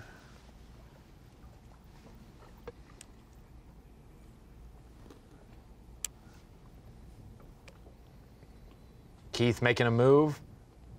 He'll find a good rotation. We saw it at Lake Fork when we thought he was dead in the water on camera. The final hour, he ends up coming in, and we're like, man, we're going to have him on camera again tomorrow. And so he's one of those guys that, like you said, it only takes him 15 minutes. It's amazing, you know, and he's so dedicated to it. He just keeps pushing it, and he knows eventually he's going to run into that active feeding school, and that's one of those guys that's always dangerous because he can put a lot of weight in the boat really quick.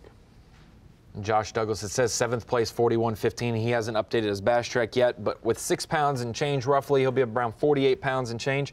That'll have him in 5th place in our top 5 still, within 2 pounds of the lead. It's been, to be honest, it's been a little bit of a slow morning for a lot of these guys, but they're still getting situated. And like we said, it hasn't been fast and furious. It's been you pull up to that right brush pile, and the one that did you right yesterday might yield nothing today, and the one that you didn't catch a fish off of yesterday, it has the 5 right ones that you need.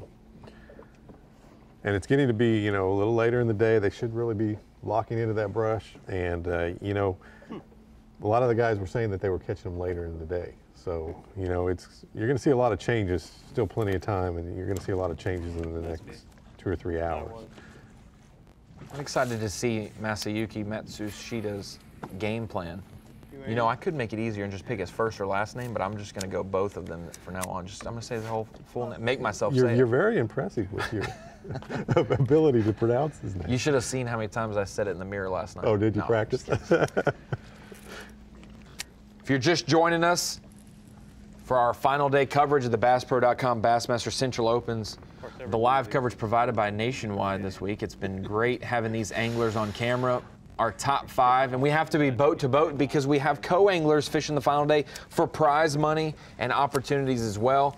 They're making their claim, whether they're local or whether they're a young angler. They get the chance to maybe get some money to maybe move up to the pro side in the next couple of years. We know a lot of people have different journeys and different paths to getting to the front of the boat, and we're seeing some of the best co-anglers of the week managing it, and that's difficult. You've been a pro that has had co-anglers on the Elite Series and in the Open level.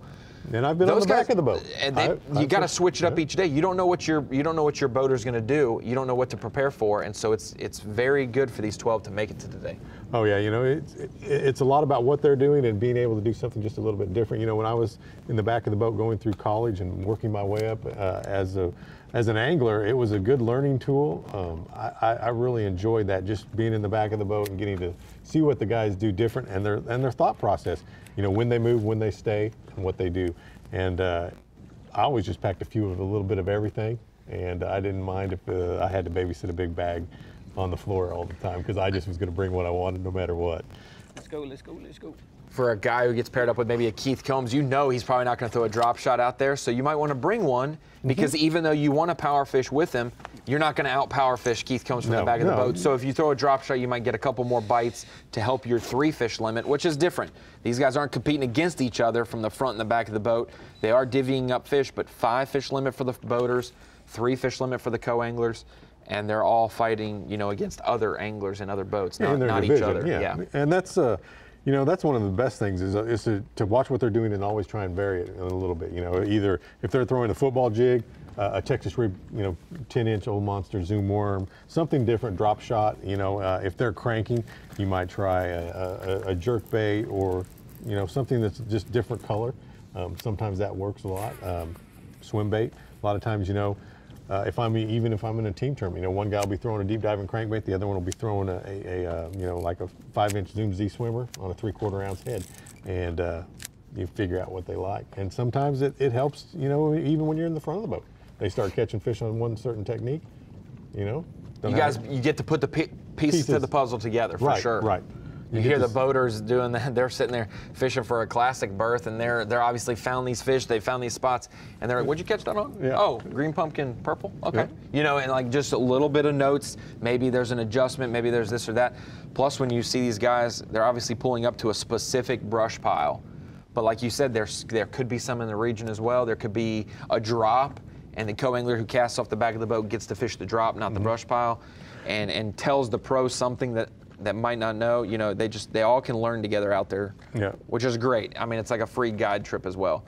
You get to really learn. It's a good learning lesson with some of these best pros. And some pros. of the best people on that lake, you know, some of the local people that have spent years and years to learn that. And that's one of the things that, you know, I gained was a lot of experience when I moved from California to Missouri, fishing with the club and then in the back of the boat. Got to learn a lot of different techniques that we never used in California. You have a interesting story moving from California to go to, you said, hey, there's one big tackle retailer, I don't know if you've heard of it, but Bass Pro Shops. They opened up a big one in Springfield, and you moved from California to go to college there and work there, and then also gave you fishing opportunities. It did, you know, and it was one of those plans that it worked out great, better than expected. Most of my plans, you know, sometimes they go a little south on me, but at the time, there was only one Bass Pro Shops. Now there's a couple in California, and so it would have been a little different. I might have stayed out there a little longer, but it was one of those things. I thought, well, you know, you're young, you got a couple more years of college. Let's go out there, see what it's all about. And I just fell in love with the area. Miss my family. You know, a lot of families still out there in California. My parents still live out there, and so I kind of missed, you know, I wish Bass would go out there a little more. Yeah, maybe we'll do another West Coast swing. I always enjoy it when we go out there. They still have some of the best fishing in the nation. It's just a long drive. What would be if you had to pick 3 Western lakes? Let's just say 3, because we've done 2 in the past. If you could pick 3 Western lakes to have maybe 3 tournaments in 4 weeks for the elites, where would you want us to go? It would still be northern, but it would be Clear Lake. You've got to go there. California Delta, of course, and then Don Pedro. Don Pedro, really? Yeah. It's a fantastic fishery, big enough, but it's different than the other ones. More of a canyon style, clear water, but it's got a lot of big fish. Well, we mentioned it, one of the guys who's one to watch this week, Keith Combs, hooked up live right now.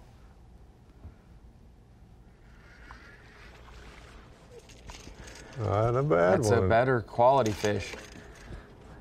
And what did he catch it on? A big crankbait. I mean, and I don't think he owns another color other than chartreuse blueback. I don't know if he owns another color. I've actually seen him with a few different colors. Okay. Yeah.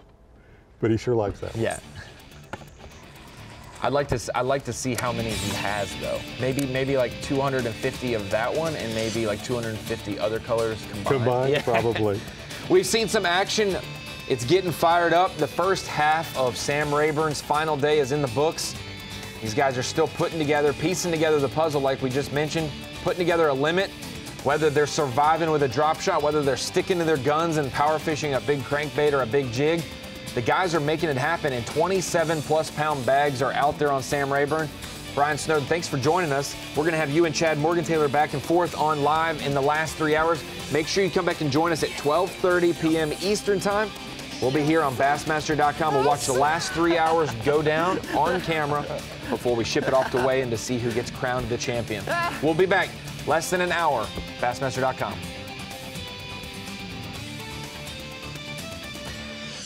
And we're out here having a tough day, man, tough day. But yesterday at this time, I had about the same weight, and I made 3 critical stops and caught, 2 great big ones and 2 other really good ones. So we're still feeling good about everything. It's just honestly just been a blast just being out here today. We still got 15 boats watching us. I've never had anybody follow me around and watch me fish and all that stuff, and it's just all that's really cool. I would love to give them one to scream about though. So it's just been real slow. Jig bite hasn't been as good today, and I don't know if it's just all the pressure. We've beat on a lot of these piles, and there's a little extra pressure today, people fishing on the lake and stuff, and so can't get around to everywhere today, and so we're just trying to make it happen. I just need a little more magic like I've had every day. He's not big, but he's cute as a bug right now. Last 3 hours game plan is probably going to go down with my football jig in my hand. I felt like every day, like the late bite was my best opportunity to catch a real big one.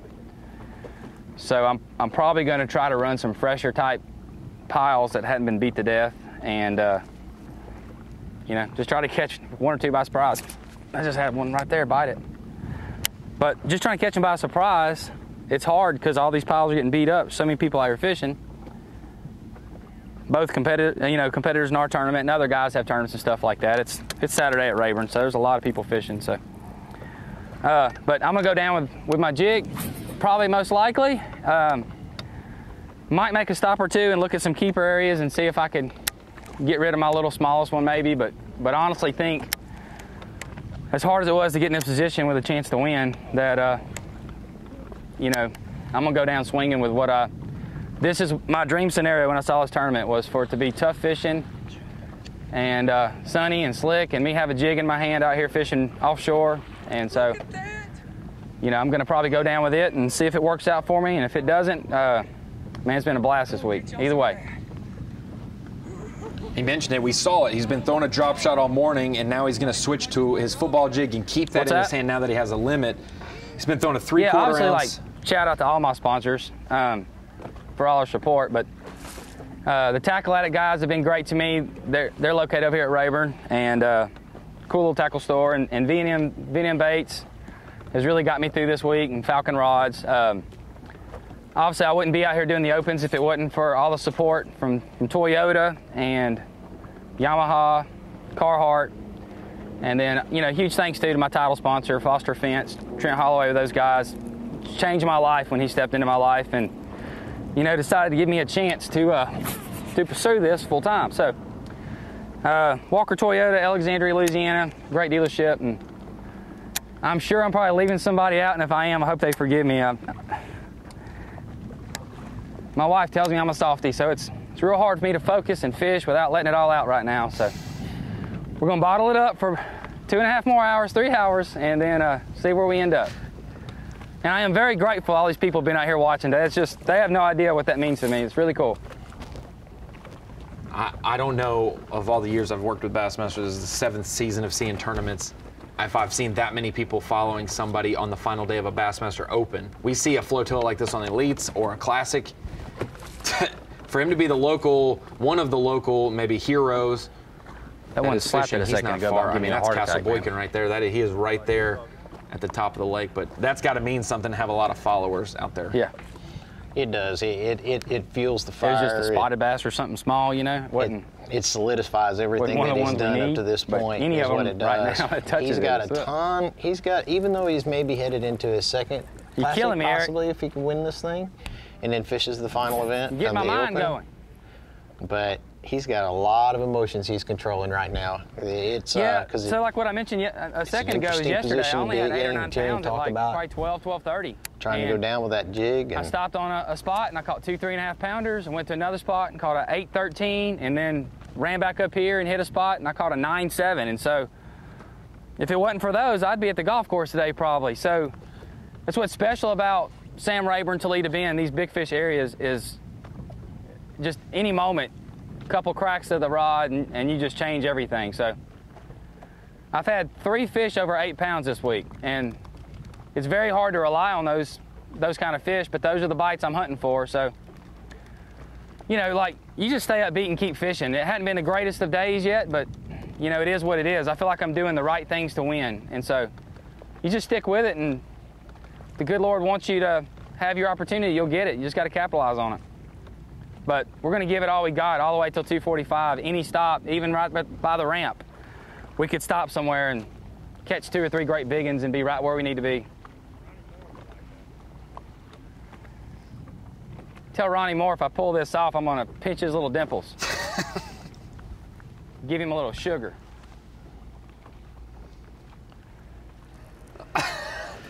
Dave Mercer's probably the one that's scared of most everybody because I threatened for like 6 months to kiss him on the Classic stage. So he got lucky I didn't do all that wonderful and he didn't get any sugars, but just can't say what it would mean to make something happen the last couple hours and to get that chance. So we'll give it all we got. Well, I wouldn't mind. I mean, if he pinched my dimples, you know. Yeah. Oh, does he? I'll run my fingers through his sweet hair too. Watch out. Daryl's a good guy and a good friend. I told Brian this in the first 3 hours. I caught my first ever fish on Sam Rayburn with Daryl. We did a tournament coverage at Toledo Bend. He was free for half a day. I was free. I said, "Will you take me to Rayburn and we'll go fish for a little bit?" A couple of those ocean ponies I've been getting every day.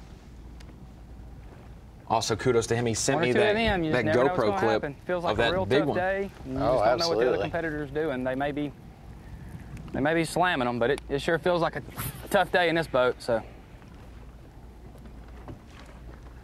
yeah, it is amazing. I think 5 or 6 of the top 12 has been in here at some point. So, and a lot of guys that ended up not making the final day. If there could have just been 2 or 3 of us up here, there's no telling what kind of weight we could have caught. It's very, very tough fishing, but there happens to be some good ones in the area. So, but yeah, we've been seeing a lot of competitors run around. A lot of people around the area.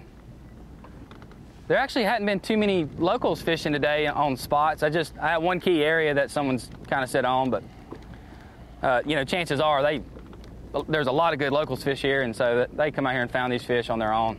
It ain't one of those negative deals or anything, but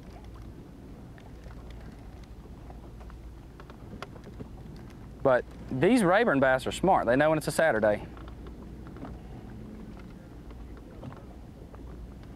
Several club derbies, some high school stuff going on today, but look, it's the weekend in East Texas. People want to fish. I don't blame them.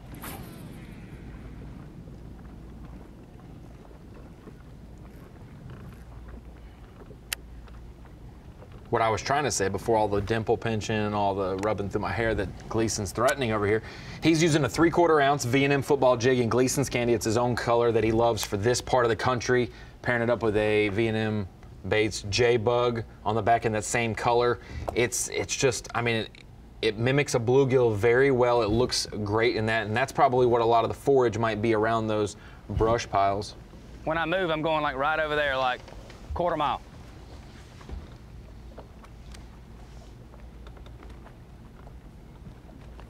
I think you really hit on something really, really important there, Ronnie, because at this time of the year, especially back home, you will see a lot of bluegill that they've moved out. They're done spawning and everything. They're out there in that deeper water, and they get around brush. And it's just like whenever they're up on the bank spawning, you know, anything that you use that kind of mimics that color or is in that same color class, a lot of times in that depth range, they can't tell the difference. And whenever you get it just right, when everything lines up, the stars and the moon and everything goes, and you make that right cast or the right drag, or y'all try to stop short of me if y'all can. You mentioned how a lot of the anglers have gotten bites whenever the jig has Ken said he'll slap you around if you don't. deflected, popped, or moved over a branch or in the brush pile. And that's what's happening is a lot of times the fish are right there with it, but it's finally done something different, and they react to it. We're out with Josh Douglas live. Oh, that's brush. Fuck, we were sliding backwards. No, she's there. She's there. Wow. Where are you? Oh, boy. Where are you? Oh my God, it's way out there. Ain't that big. I knew I had a bite. I'll keep though, it makes fun. That's number 5. Looks like you might have keyed another one up on that swim bait, Ronnie. And if you look at it now, the Bass Track leaderboard has updated, and Mr. Josh Douglas That's 14, right? sitting on top of the leaderboard right now. He had 4 for 13 3/4 right there. And then that 5th keeper, I mean, that's another 2-pounder probably. He'll be up around 15 pounds. Not a great bag, but it's got him situated. He's got a limit now. Well, he's got room to upgrade. He's not sitting on, you know, the best bag that he can possibly catch today. He's been pretty consistent over the final 2 days. And we obviously know that there are big fish out there. Everyone's in play this week, even down in 12th place, Jason Christie. He was only 9 pounds and change back. That's the size of the big bass this week with 30-pound bags swimming around. It's a possibility for anyone to have a comeback and win. So Douglas started the day in 3rd, has a pretty solid day. He's got a 2-pound lead right now on Bass Track unofficially. He's sitting in a good position. But Daryl Gleason, like we mentioned, he only has a limit for about 8 pounds. Yeah, they're all like this size. If he can get 2, He's not big, maybe but 3 he's bites with that right jig, now. it can go from 8-pound limit to 18-pound limit just like that. Game changer. Yep. And leaderboard changer. Exactly. He's going to have to manage it, though. He does have a big flotilla of boats, and that'll impact how you pull up on a brush pile and how you fish it, correct, Chad? That impacts a lot of things that if you haven't experienced that before, you just don't have it. The noise, the confinement, the angles, it changes. Happy to have him right now. It changes it all. Thank you, dude. And you kind of have to start. If you'll see, he's now starting to think about that because he asked him to stop short. He's going to have to control that crowd. He's got to put them where he wants it, or he's got to use his. We mentioned him and Josh Douglas. Those are 2 guys who have fished the Opens for a long time and had really close encounters to the Elite Series bids and also Classic opportunities. Douglas started his morning with a drop shot, picked it up much sooner than anybody else in our field. He's been using that with a big worm and a jig mostly, but then when he's out, before he gets to the brush, he throws a swim bait or a crankbait. We'll be able to show that. But he has fought a couple fish, not only out of the brush, but through brush. He has hooked them, got stuck, and been able to play with them. We saw him messing with a brush pile for 2-3 minutes and was able to get a fish out. To fit now, hey, we would have said it's only a 2-pounder. Why are you taking so much time? Because he now has a limit. That is important. If he would have done that, he still would be short of a limit. Josh is such a well-rounded angler because of where he lives up in Minnesota and fishing Mille Lacs. He fishes this stuff every day. He fishes one rock, one hard spot, one little brush pile. That's why he's so good. That's why he's here, and he feels comfortable no matter what size fish he's catching with a spinning rod in his hand. And he showed his versatility here. He can change it up immediately. With all that forward-facing sonar, the Lowrance Live Sight, the Garmin Panoptics, he's using Lowrance Live Sight and was able to see the brush pile way out in front of the boat, see how they're reacting, and be able to throw a swim bait before he gets up there, and it yields a 7.5-pounder. Huh? Yes! I told you I got bit right here, dude. I got it. Yeah! Where are you? Oh my God, it's way This out there. fish, he actually set the hook, thought it was brush, kind of gave it a little bit of slack, and then it fought back, and he said, no, it is a bite. Swings that in, that's his limit fish. Now we're up to 15 pounds and change on Bass Track, and he is about 2 pounds ahead of Chris Wilson. We mentioned his name earlier, better keep an eye on him. Second place right now. He's one of those Texas anglers that's from that region of Sam Rayburn. Josh is obviously fishing a little bit shallower brush right here. As you can see, he's not only looking at his electronics, but he made a short pitch, so my guess is it's not super deep where he's at right now.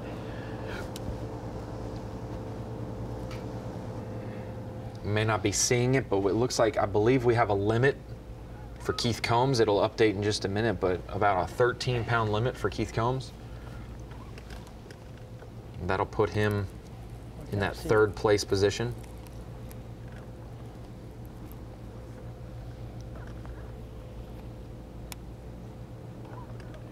Going to be really interesting to see now how these guys that are up there in the top 3 or 4 positions, whether they start really moving a lot to try to cover as many structures as they can before the end of the day to see if they can catch one of those fresh ones, or if they lock down and just completely saturate an area. If they've got an area that's got a lot of cover in it, like Gleason said, he's got an area that he really likes. It's got a lot of cover in it. I suspect he's going to stay in that area, just fish different structures within that area, because he believes that there is a good chance a big one could turn up somewhere in there. He's just got to hit the right spot at the right time.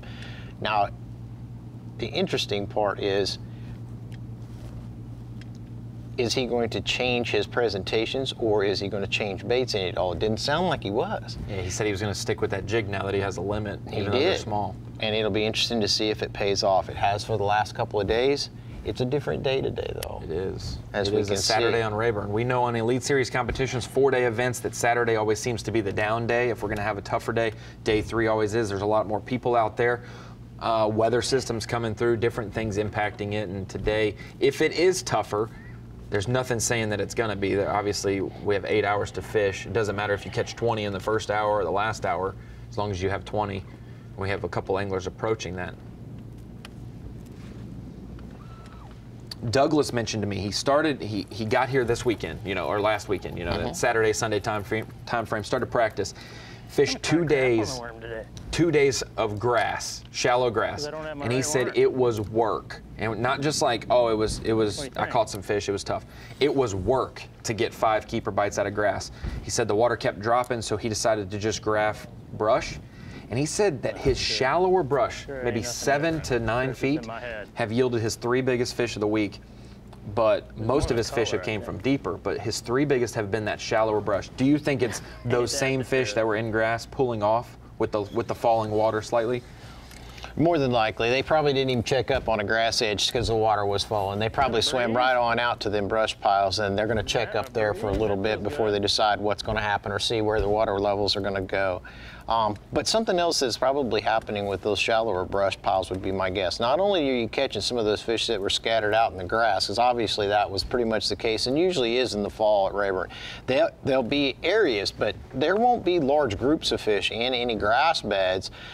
For the most part, you might catch 2 or 3 in one area, and you might go down another 50, 100 yards and catch another one. When those fish start bailing out of there, and come off that grass edge, such as they have in this falling water conditions, they want to stop on that first thing. But those are the brush piles that get overlooked because they're the hardest to find. Most of the other guys can graph and see things on their electronics a lot easier whenever they're in that 15 to 25 foot range, because you just have a bigger path that you're looking at. Those 9 to 12 foot brush piles are a little more isolated. Was that 114 inches, that last one you had caught? And they get passed up, so he Or is he short? He kind of has something special going there for sure.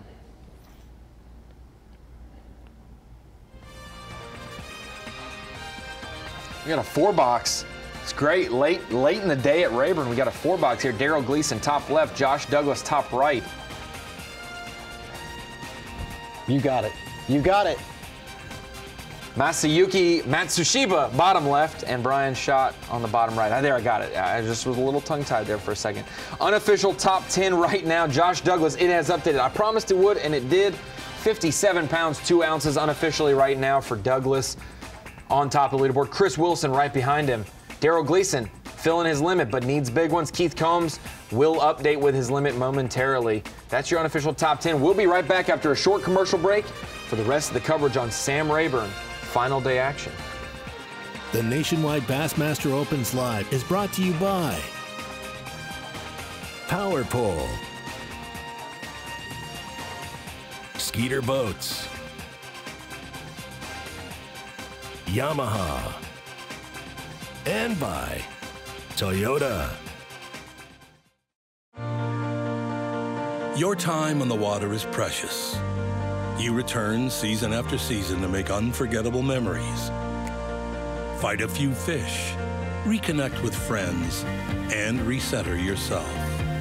If you count on having this time, you need an outboard you can count on to power it. That's why boaters stay with Yamaha for the long run, for life. They know reliability starts here.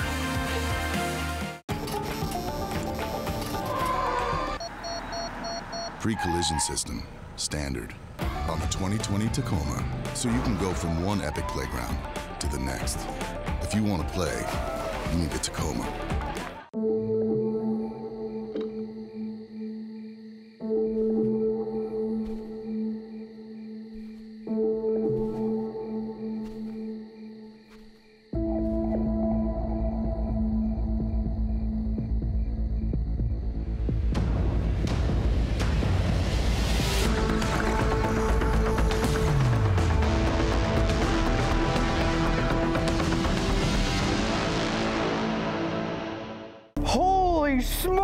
There's a way to the top.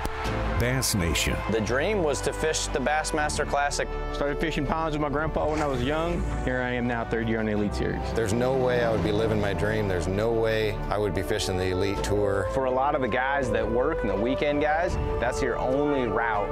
Without Bass Nation, I wouldn't be here today. Find a club near you at bassmaster.com/nation. Bass Nation, let me hear ya. Want to know the difference between power bait and other soft plastics? Ask the fish. Berkeley scientists have thousands of flavors tested on thousands of fish. Natural, man-made, every bait that's ever hit the water. No matter the shape, size, or color, power bait is the only one that is scientifically proven. Fish bite and will not let go.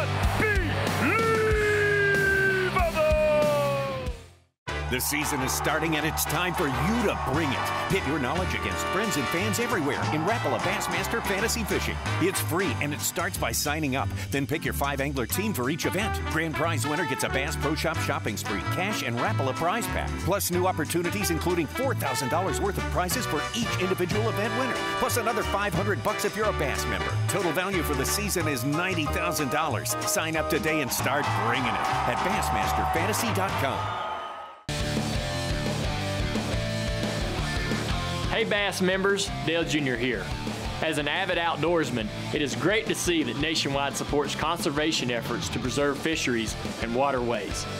Did you know that you can get a special discount on auto, boat insurance, and more with Nationwide? Call this number or go to nationwide.com/bass to learn more. Nationwide is on your side.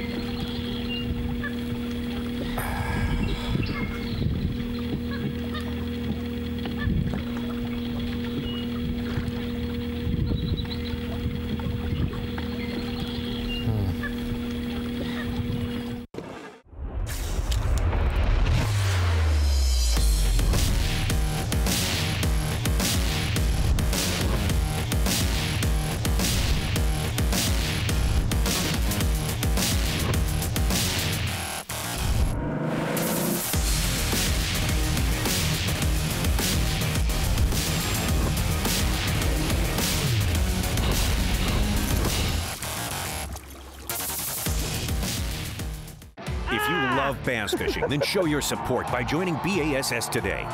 With your membership, you'll receive every issue of Bassmaster magazine, plus $50 in free gear, including a membership tackle bag, B.A.S.S cap, plus more. Click now on this video to join today. On the water, every second counts. So when there's a fish at 3 o'clock, be right on time with Mega 360 imaging.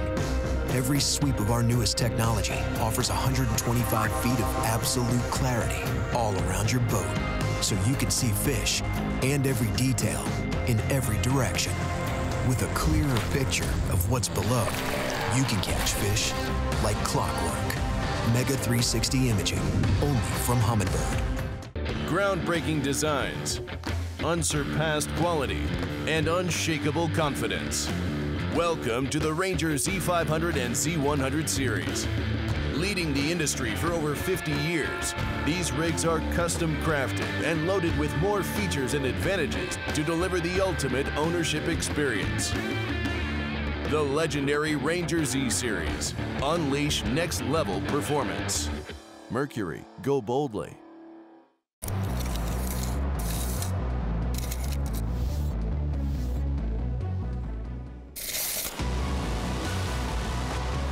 This reel allows you to cover more water, make more casts, giving you more opportunities to catch more fish. The new Revo rocket, Abu Garcia for life. What do a taco and a taco truck have in common?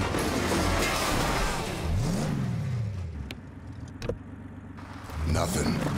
If you want to play, you need a Tacoma. Amazing. Nothing better. It flat out allows me to catch more fish. Power steering and spot lock have revolutionized what we're doing on the lake now. Faster response times when steering. A spot lock, man, it's second to none. Game changer. A game changer. Game changer.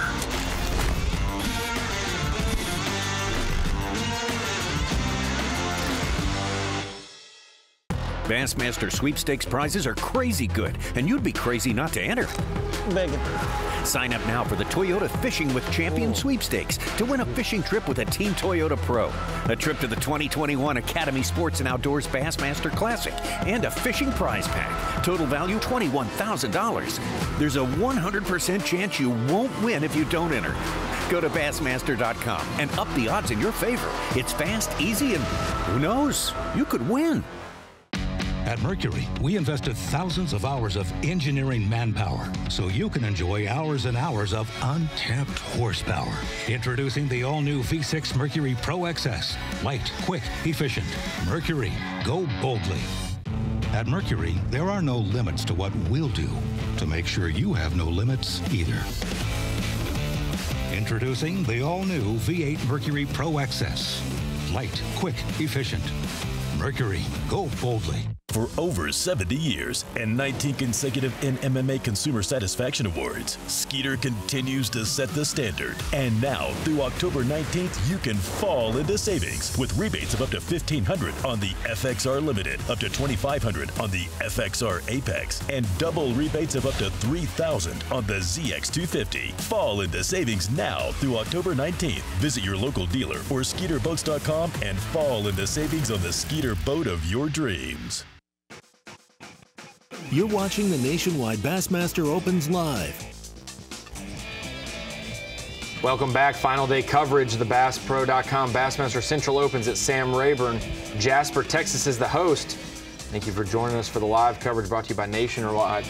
That's our unofficial top 10 right there. Josh Douglas, Chris Wilson, Keith Combs jumping into third place. Daryl Gleason, Masayuki Matsushita in fifth place right there. It's still tight. The opportunity to move, a lot of these guys still have to grow. They have 7, 8, 9, 10 pounds. A couple guys with 15 plus pounds, and that is the weight that is the minimum. And we went from Josh Douglas having just a small bag to being a contender to win and in the lead with this single fish, Chad. This is what Sam Rayburn's about right here. God, it's these bites that'll make the difference on any day, but today specifically on a tough day. Look at the size of that one. Oh boy. Come here. Come here. Come here. Yes! Huh? Yes! I told you I got bit right here, dude. I got her. Wow. Yeah! Yeah. 7.5 pounder. He put it on the scale. They were guessing 7.5, and they were right on the money. Big fish of the day we've seen from any angler, and that's the reason he is on top of the leaderboard. We mentioned it. A lot of these guys who have had that difference from 18 to 20 to the 24 to 27. You got to have 2, maybe 3 of those. He already has 1. It's only 1 more swing of the hook set to be able to get another one, and whereas other guys are still catching 1.5 to 2.5 pounders. Absolutely. You know, Josh is such a well-rounded angler. He knows what he's doing. He's got the ability to keep it together during this time frame. He's a high intensity angler anyway, but he really, really is good with electronics. He's good with the spinning rod as well as power fishing baits. Eat it. I need you. He's talking to him. Yeah, he is. He must be in the heart of a brush pile right now as Masayuki makes a move. Brian's shot in the bottom of your screen. Josh Douglas at the top. Keith Combs. It's so hard not to think that he's going to run into a feeding school on a brush pile, and just with the style of fishing he's known for and the baits that he's using today, when he gets a bite, they're going to be good ones. Yeah, and you know the thing about Keith, you know what he does on his off day? He goes out to Rayburn and he grabs. See, he knows that lake so well. He lives there, obviously, has so many different spots. And, you know, sometimes that can be a hindrance, just having too many areas to go to. But Keith, he knows that he's going to continue to power fish this with his crankbait and with a jig more than likely. Those are the 2 baits that's going to produce and have produced pretty much the bigger bites. So he's definitely could be a threat going forward. You said the other side over there is just not as good? No, don't do frickin' that. Yeah. Yeah. My brush piles are... Well, you're looking at it right now. 3 of the top 6 anglers in our leaderboard right now did not fish the first Bassmaster Open of the Central, so no classic spot to them, which you and Brian Snowden Studio will be happy because that adds a spot to the Elite Series Angler of the Year, whoever, to make the classic. Yeah. But Josh Douglas, Daryl Gleason, Masayuki, Matsushita, those 3 in our top 6 right now are all gunning for a classic spot. It'd be big for every single one of those anglers. I mean, a classic berth can never be taken for granted. You never know if you'll get a chance at him again. No, and you cherish each and every one of them, that's for sure. I mean, you got to get there to be able to capture that title, to have a chance of taking it home. You got to get there first, and it's definitely it's an achievement to say the least, and it's exciting, and it's a long road. Definitely a career maker for some people. I'm going back to where I first started, then we're going back. Hey, I mean, just imagine punching your ticket to an event that if you won, you could be set for life in bass fishing and be able to do what you love, you know, for a career. And that's what some of these guys are fighting for, that financial stability. Lights back on. And it puts weight to your name. You know, you could be Chad Morgan Taylor, Bassmaster Elite Series Pro, or you could be Chad Morgan Taylor, you know, Bassmaster Classic competitor. Absolutely. And the earlier you get it in your career, the better chance you have of having a long-standing career at the top level, such as the Elite Series.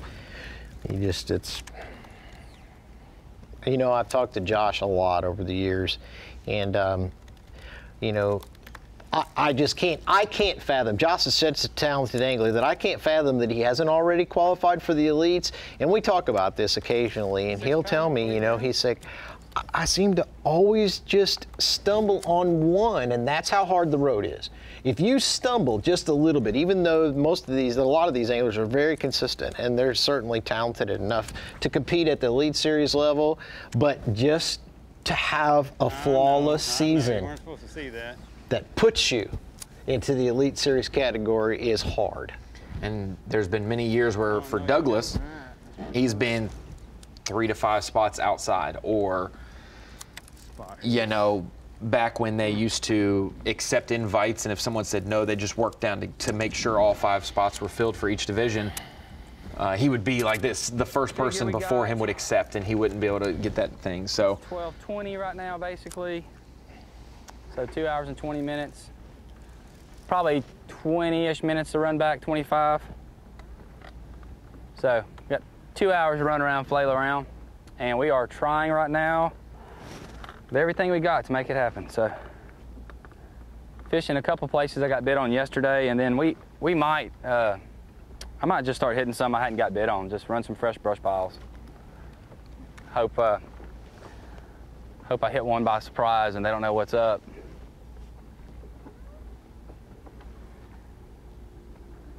Probably got to get rid of everyone in the box still to have a chance to win. But anything can happen. The unknowns that are out there that goes with decision making when it comes to this game is beyond belief, and you can hear these guys when they're talking to themselves and to us and kind of trying to help understand what we go through whenever we're on the water like this. It's hard. It is definitely hard to make it. You know, you're asking yourself, should I stick with what's gotten me my 3 or 4 big bites over the last couple of days and got me here? Should I move around a little bit? Should I try some new stuff? And as you can see, Daryl is asking himself those questions on a fairly frequent basis right now.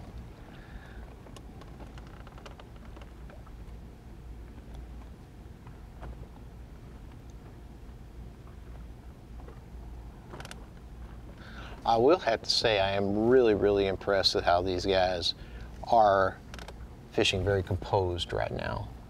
2 hours left in the event, a lot on the line. They know they don't know where they're at in the standings, but they know that they are probably one of the 3 or 4 that's actually got a legitimate shot. Every time I get that jig in that brush pile, you just anticipate that bite. It's the closest you can be to success and the farthest away, only being 3 to 5 minutes, you know, or 3 to 5 casts from making it happen. You know, that's all it takes. 3 to 5 casts, but then those 3 to 5 casts never come, and you have no idea what happened. This sport is like none you've ever seen before, simply because we've seen, you mentioned that Josh had lost a giant, and he lost a 4-pounder that he touched. Those are game changers even in this event. He would have sewn this thing up had those 2 fish been landed. So it's a game of highs and lows, and they happen within a split second. You hook an 8-pounder, you're probably the happiest guy in the entire world until you get him to the boat and he comes off, and then you could possibly be the lowest man in the world at that point in time just because that fish got away. And boy, that's the guys that can bounce out of that and bounce back are the ones that typically tend to really strive in this sport, because you've got to shake that. You got to get that out of your head and go on. There's nothing you can do about what is in the past at that point, other than try not to make a mistake if you've made one, or change a piece of equipment that caused that issue to arise. That's it.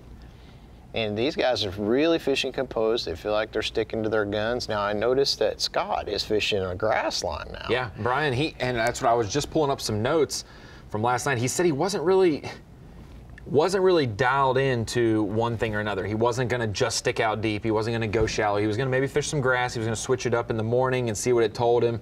He didn't really have that great of a morning, so now he's exploring some of those grass lines. And you can get right in the perfect grass mat at Rayburn just as quick as you can at a brush pile. Yeah, the right 5 casts in a grass mat can yield 3 or 4 of the quality bites you need. Absolutely. I mean, he's got some pretty good territory going on there. It looks like a lot of hydrilla out there. I mean, just because the water's dropped a little bit doesn't mean, it means they were scattered out before, yes, and maybe the majority of them have moved to those offshore brush piles, but that doesn't mean that there still couldn't be a couple of giants up there, and if you make the right pitch. I don't know, I've based a lot of my career on that. Just trying to, you know, put the bait in front of one of those big bites, but it's one of those places that are just less pressured. As Daryl mentioned earlier, there's a lot of pressure on Rayburn today because it's a Saturday, a lot of other events going on. And there's systems within the nation that are just known for that type of fishing. So you go to Sam Rayburn in the summertime, you know that most of the big fish are going to be caught offshore on brush piles. Especially in a multi-day tournament for sure. Exactly. And so he who gets in the right rotation has the most brush piles, and the best brush piles wins, right?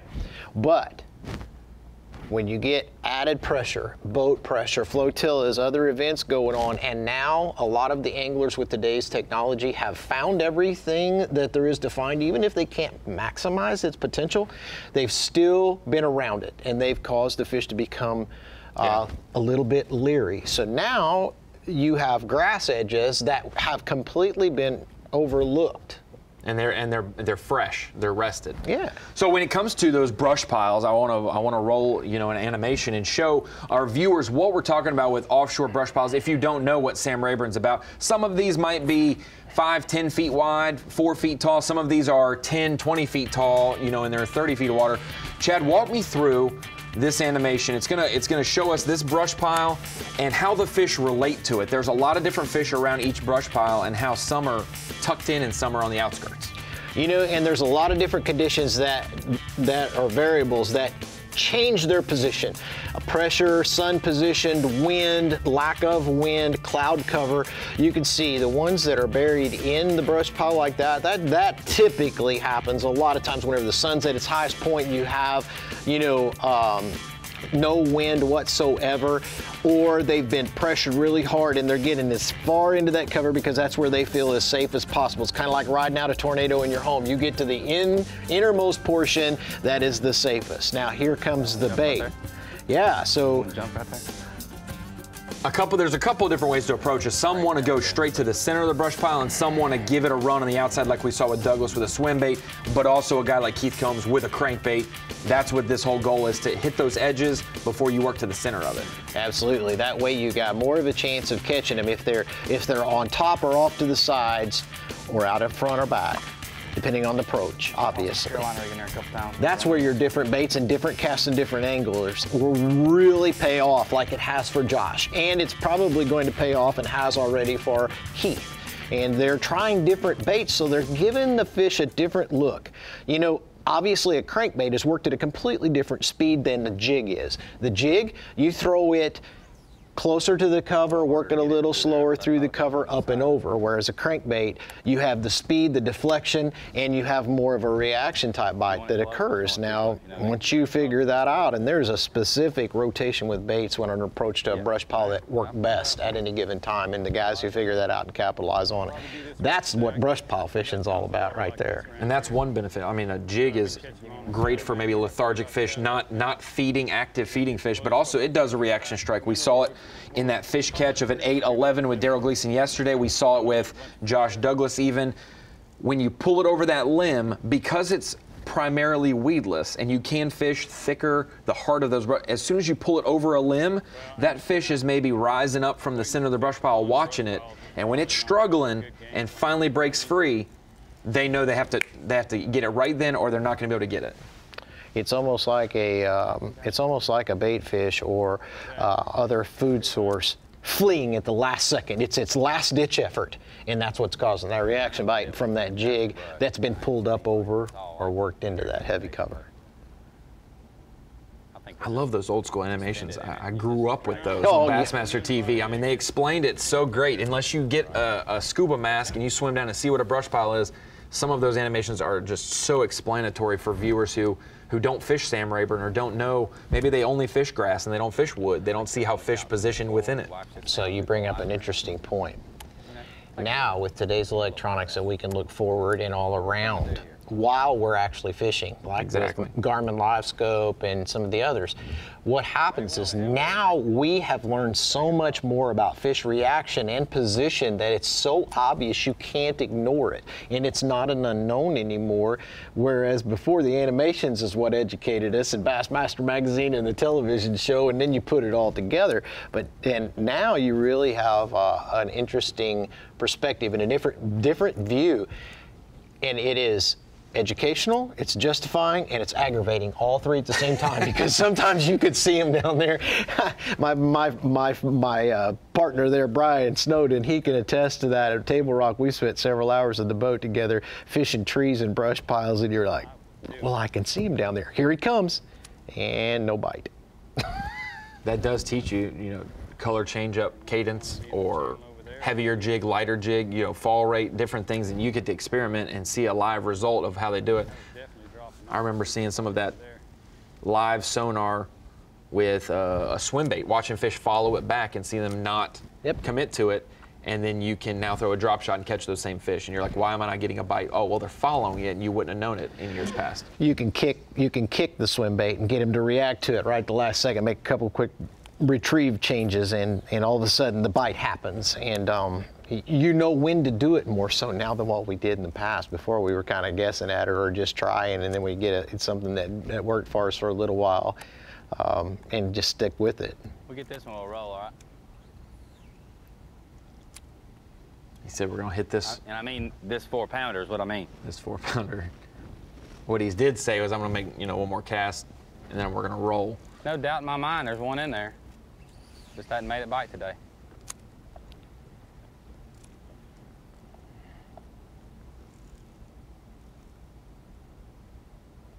Brian Schott's got an awesome story. He's on the right. This is his first Bassmaster event since 1997. He said when he was a young man, he gave it a run and traveled the country and did a lot of things. I noticed the states that were involved. He fished all over the country, took a break in 97, or after 97 season, fished around Texas, did all that stuff, and basically quit team partner fishing maybe 2 years ago and started fishing with his son, teaching his son how to fish and getting him involved. And he said, man, I haven't fished team tournaments with high intensity, high competitiveness. I'm gonna give it a shot with this open coming up, and he's obviously sitting in the top 12. I said, man, your whistle might have been wet just enough to maybe do this next year, maybe do it going forward and get back into it. And he said, well, we'll play it by ear and see. I know that if he won a trophy today, it probably, his son might love bass fishing a little bit more, and I know it would be very fulfilling for a local angler to compete at this level. Oh yeah, absolutely. And what better thing to take a break for is to spend time with your son and teaching fishing. That's what this sport's about.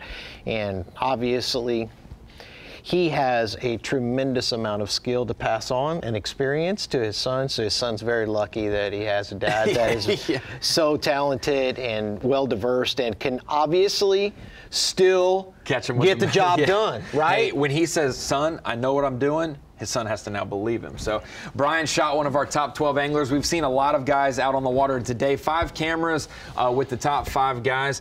We've seen some magic with Josh Douglas, a 7.5-pounder. Gleason has been doing his milk run. Do you think Gleason will get the 2 or 3 necessary bites for him to regain that lead? He's got 2 hours, like he said. That's a tough deal, but like you said, right brush pile, the right time, and it can work. I do like the fact that he has a lot of room to move because of his weight that he currently has, and he's still so close. And he knows the area really well, so if he can just do it, I think he can get the job done. We will see. We've got just a few hours left of tournament action. Every single big fish is going to help. A lot of these guys have now filled their limit, and it's time to cull. Like you said, Daryl Gleason, a lot of room to grow with 1.5-pounders in his live well. He's looking for those 4, 5, 6-pounders to make a big impact on the leaderboard. Keith Combs, one as well. He's got a couple small ones in the live well. Daryl Gleason's looking to regain his lead that he had to start the day. This fish, a 7.5-pounder, has Josh Douglas on the unofficial lead at the top of Bass Track with just an hour and a half or so of fishing left before they run back in. Will it be enough? It's going to be some fireworks coming up. Also, watch Chris Wilson coming from back in the pack, has a chance. He's within range. We know how Bass Track can be. Guys can underestimate fish. They can catch fish at the last second that don't make it on Bass Track. We will see, but no one's out of it. No one's out of it from the top 7 or 8 up. Everyone's got a shot. Tune in. Right after this commercial break, we'll be right back to see more fireworks on Sam Rayburn. Live coverage of the Nationwide Bassmaster Opens Live will return after this short break. You're watching the Nationwide Bassmaster Opens Live. Welcome back, Bassmaster Live. Final day action at Sam Rayburn Reservoir, Jasper, Texas is the host. We're glad to bring you live coverage brought to you by Nationwide. And that's our top 10 right now unofficially. Josh Douglas still on top. Chris Wilson sneaking up from back in the pack into second. Keith Combs filled his limit, 53 pounds, 11 ounces overall. Daryl Gleason still stuck with his small limit. We're watching Douglas right now live on Sam Rayburn.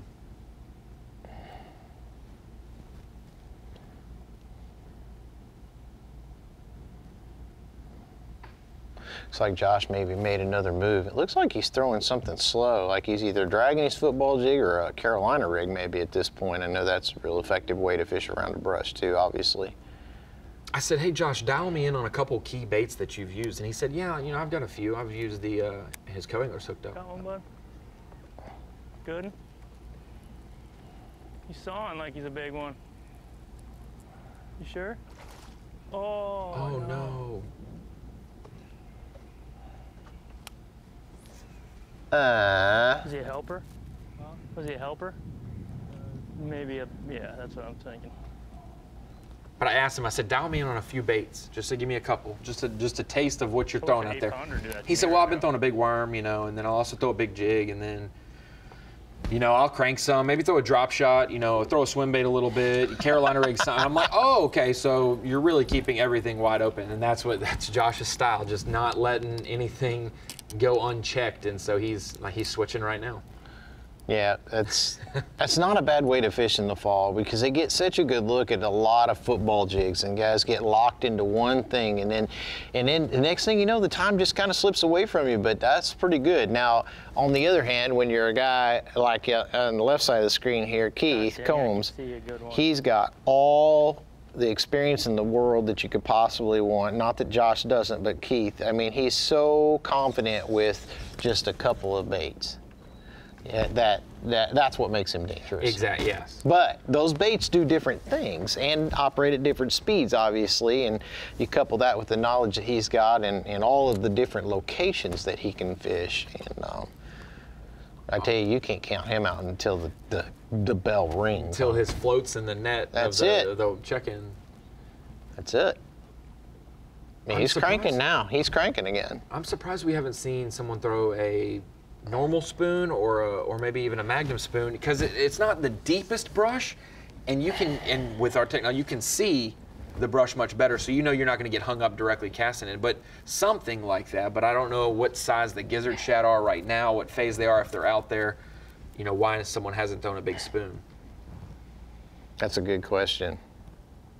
It is challenging in and around brush, but like you said, with today's electronics, you can definitely put that into your favor. Now, I'm certain with the depth that they're fishing on these brush piles, the fish are not going to let them get over them, but still, you can make those casts if those fish get on the outside of that at all. Yeah, let that spoon come jerk by the side of the brush pile or out, you know, like those fish you set on the way to a brush pile before you get up to it.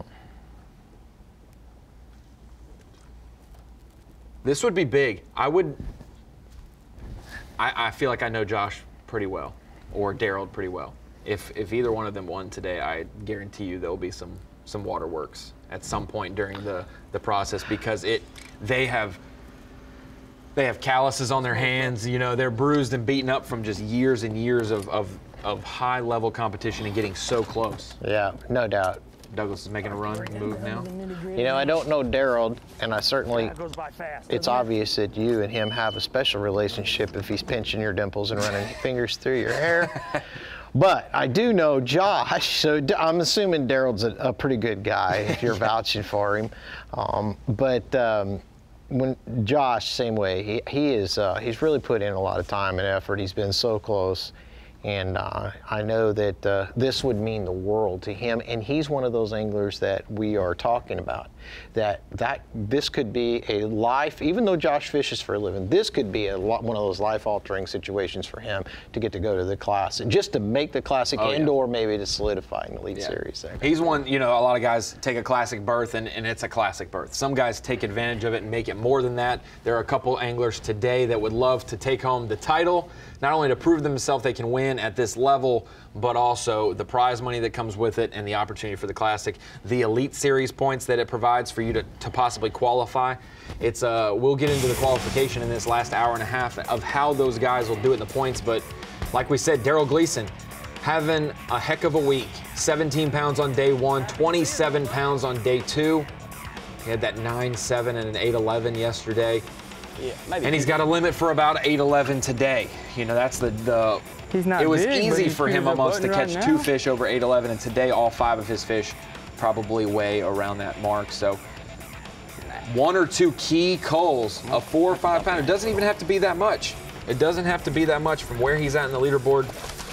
He's only about 5 or 6 pounds off the pace. If he catches 2 4-pounders, calls out 2 1s, that's the 6 pounds you need. Maybe. Gleason's obviously been wanting to throw a football jig all day, but has been opting for a drop shot early to fill his limit.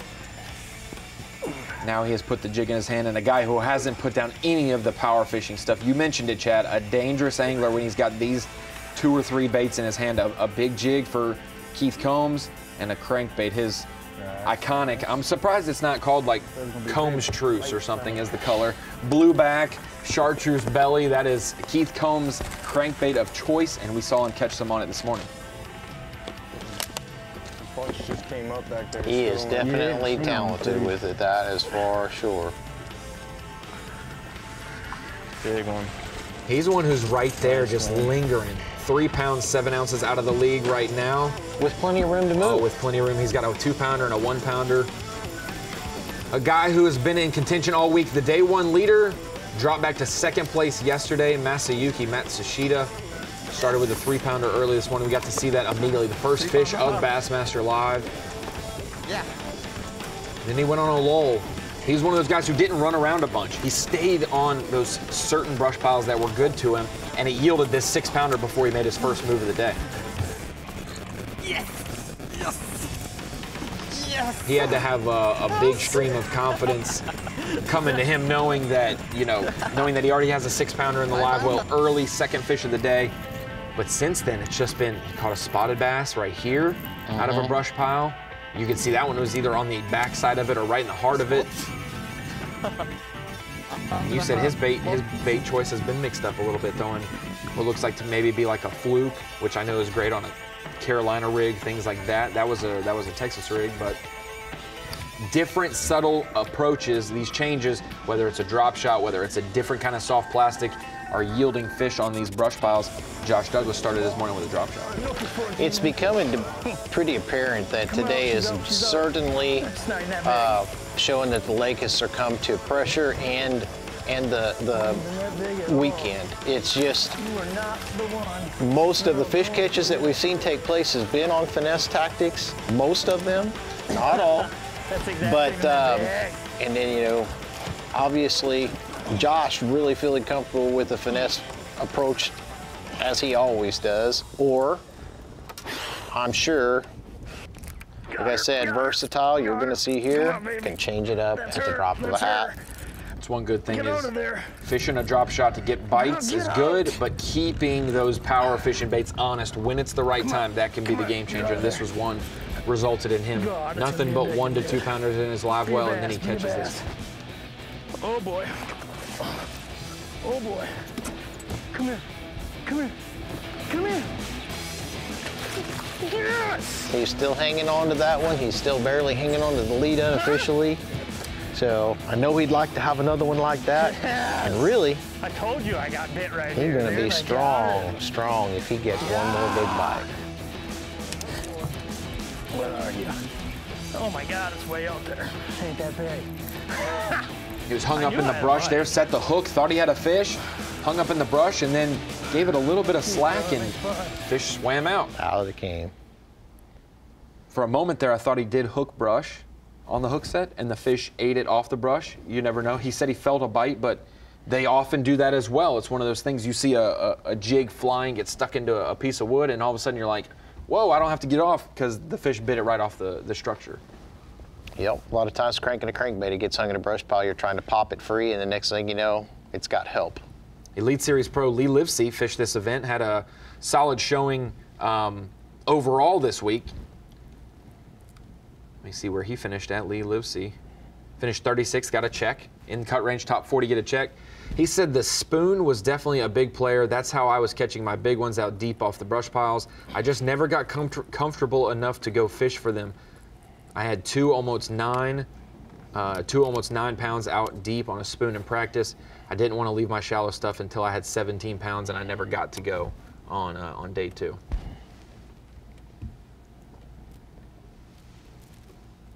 It just goes to show you, you know, that you talked about the spoon earlier. Just like the football jig, it can definitely trigger a bite. It looks like Josh might have had a bite there. He was about to set the hook, it looked like, and back off of it. One thing that tells me, and tell me if I'm reading between the lines incorrectly, but it seemed like it was a little easier for Livesey to catch numbers of fish up shallow. And he said once he got to 17 pounds, he would go offshore and fish for him, which tells me that maybe it was much tougher offshore. He wasn't getting many bites. So the guys who picked offshore, they better live there all day long, because it's not like you can go out there and get right in a hurry. You need to have weight and go cull. And that's what it seemed like. He only had 16 and 12 each day, so he didn't get the chance to go spend time out there. Yeah, that's just one of those, you know, one of those judgment calls that you've got to make, depending on how your practice went and your confidence going out. It's hard to switch from, it's hard to leave biting fish to go to something that you've spent several hours doing and maybe only had 1 or 2. Yeah, they're bigger, but when you set those guidelines for yourself, a lot of times it can just be challenging getting out of it, because you're always wanting to get to that mark.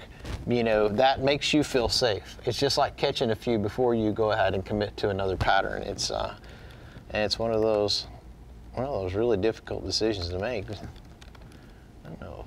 Keith's co-angler's cranking. Yeah, he's cranking out of the back.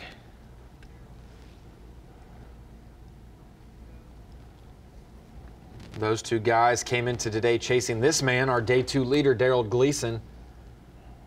Hooked up moments ago. I don't know what I got. I can't catch up to it.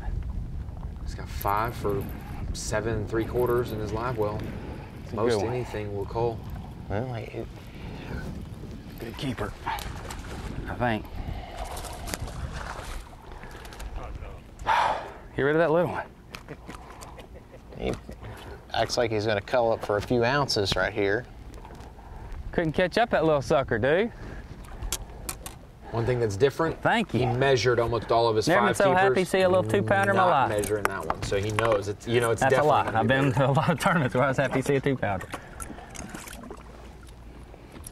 Yeah, he's making a pretty significant call there. I'll take that trade. Oh yeah, most definitely. That was a good, almost a pound call up right there. It looked like. That's another lot. I want to be greedy right now. I'm gonna catch a big one. Thank you.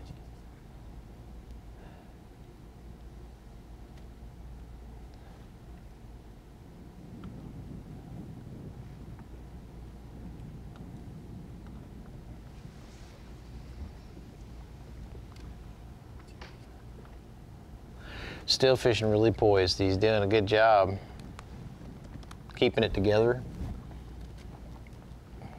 I think he took 2nd here at Sam Rayburn early this year at an FLW event. He may not have been 2nd, but he was in the top 5 for sure. Had a shot to win. That's where he coined the phrase ocean pony. That's what he calls a big one. He got to do that on camera just like he did yesterday on the GoPro.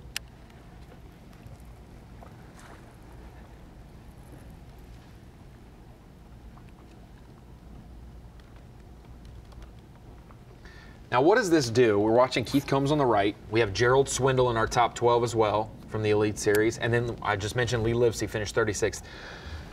Lee Livesey's having a tough year, sitting down unexpectedly in 68th in points. Back there, dude.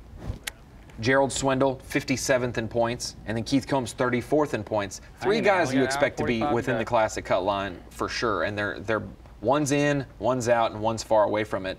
Having good finishes at the opens level, what does that do for you? Even though it's a different field, no points for your elites, it doesn't help you in there.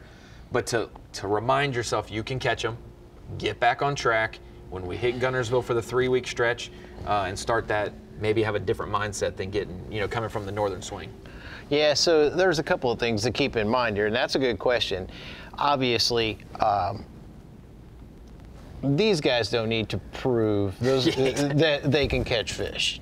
But what happens is you get to questioning the calls that you're making on the water, and then sometimes you way overthink the situation, and you start fishing patterns that not only shouldn't be but aren't.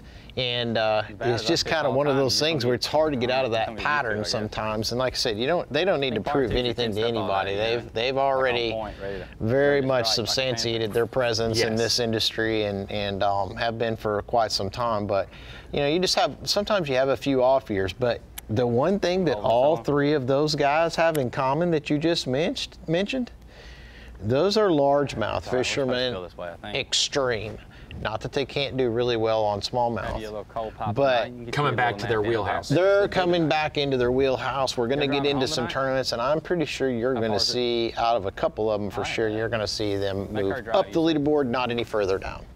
So, but make her drive, and you can catch a little power nap. When you go into a tough tournament with a lot of boats and you catch them, and you grab that confidence, and then you get into an elite series, the competition is still extremely difficult. But the field size is smaller. It's half the size. You don't have co-anglers in the boat with you. Not that that's good or bad, but it just is different. We've only got so an hour, so I'll be like you make decisions differently, and you're like, it just gives you that that little boost that you get. Last cast we're gonna go, right? Gleason's planning on making a move.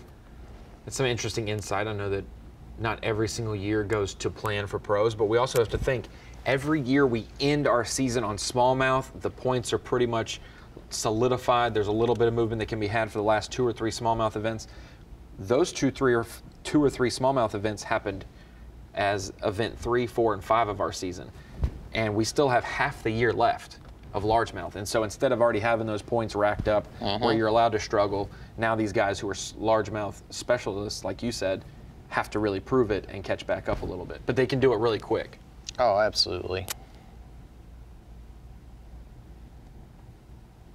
I think everybody can agree this has been a, let's just put it, interesting year to say the least, with everything that's gone on and all of the changes and postponements and the effects from COVID and all of the restrictions that we've had to abide by just to even make place. Looks like Combs is hooked up, and it might be a decent one. No, not too far. Long and lean. That one's probably not going to. Whoa. Is that a different crankbait color? That is not the chartreuse blue bag. Oh, you're right, Brian. Brian's over here watching off camera. He does have other colors. He does have other colors. That's the one other color he throws. I think if I'm remembering, he likes green gizzard as well. That's a solid color all over the country. This might call from him. Like I said, I think he has a limit that has a 4, a 3, a 3, and then a 2 and a 1. So this, depending on how small his 1 is, it could be like a call that Gleason just did. Mm-hmm. Yeah, it is. Oh, yeah. For sure. That is literally the definition of a swimmer. Mm-hmm. Must have been a spot. Which is also interesting over the last few years, having spots come into Toledo Bend and Rayburn, that changes the dynamics of some of these. I could see an 8-pounder eating a spotted bass compared to, why feed on a bluegill if you want to eat a 12-inch spot? Yeah, I mean, they eat giant crappie all the time. Why wouldn't they eat a spotted bass too, for sure?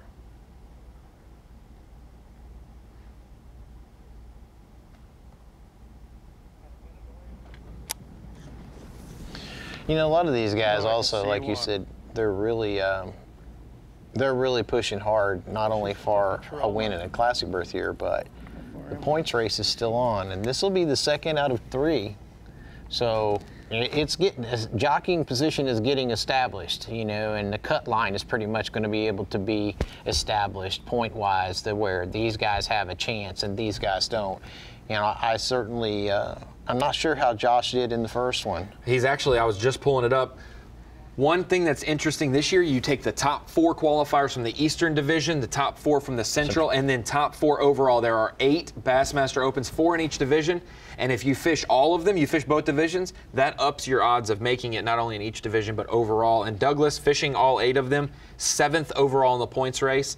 And then obviously he'll do just fine with this good finish in the Central. So, well, like you said, the only 3 events under our belts in the Opens, 5 more left to go this season. I'm excited to continue to bring live coverage to the Opens, see these stories pan out, see those 7.5 pounders for guys like Josh Douglas, see the charisma from guys like Daryl Gleason trying to maximize their opportunity to win events like this. There's your unofficial top 10 right now as we head to a commercial break real quick. Josh Douglas still on top, looking to make another cull or 2. Chris Wilson right behind him. Keith Combs just made a cull. We'll see that update in just a moment. Daryl Gleason rounding out the top 4. We'll be right back. The Nationwide Bassmaster Opens Live is brought to you by Humminbird, Mercury, Minn Kota, and by Talon. You're watching the Nationwide Bassmaster Opens Live. Welcome back to final day coverage. We're winding down the day. It is 2:10 Eastern time. We have an hour and a half of fishing before they check in for weigh-in. You watch the weigh-in on Bassmaster.com, 3:45 p.m. Eastern time. That's when the first flight checks in. There is only one flight today. You'll be able to watch that all go down. Chris Bowes, the tournament director, will host the weigh-in and crown champions, not only in the pro side, but there is a co-angler division going on right now as well in the backs of the boats. We've seen some co-anglers land some fish this morning that will have them in a good position to win some prize money. As we go through the day's action so far, our day 2 leader, Daryl Gleason, sitting on top. He had 44 pounds and 4 ounces after 2 days of fishing. That was a 17-pound bag and a 27-pound bag. Nothing but small fish so far for him today on a spinning rod with a drop shot. Once he got his limit, he said, hey, I'm going to dedicate the rest of my day to a jig. Now, I need those crucial bites, and that's what he's utilized to cull up each and every day. But today, it's only been once that he has only had 1 bite on the jig since he's done that. And it was not the quality nearly of an 8 or 9 pounder, but more of a 2.5 pounder. Right. Chad Morgan Taylor, Elite Series Pro, joining me in studio today, co-hosting the duty, and one of your competitors on the Elite Series. One of the guys who's actually, if he won it today, would add a classic spot to the Elite Series Angler of the Year, Keith Combs, because he didn't fish any of the other Opens. Winning today would just prove that, well, everything that we already thought. Keith Combs is very good at Sam Rayburn and very great in Texas. But he is sticking to his guns, Chad, just like you expect. We know him as a great power fisherman, crankbait, big jig, and that's what he's done today. And that's what he's going to end this tournament with. That's what he's done for 2 days. That's what he's going to do. You don't see a spinning rod, I don't believe it, all on Keith's deck. You probably won't even see one in his boat. But that's what makes him dangerous. All the way till the whistle sounds. Like you said, the fob's in the net. Yeah, that's when he's no longer a threat. But even then, you got to weigh him in. So, and somehow that all rhymed, by the way. I just realized that. Until the fob's in the net, he's no longer a threat. Okay. Keith Combs, he's got a 4-pounder, some 3-pounders, and then some 2-pounders in his live well. He did just make a cull when we went to commercial break last time, and so we take it out to him live, and he's in 3rd. His cull is not reflected. He should be around 54.5 pounds maybe, but he's still in 3rd place behind Chris Wilson and Josh Douglas, our leader.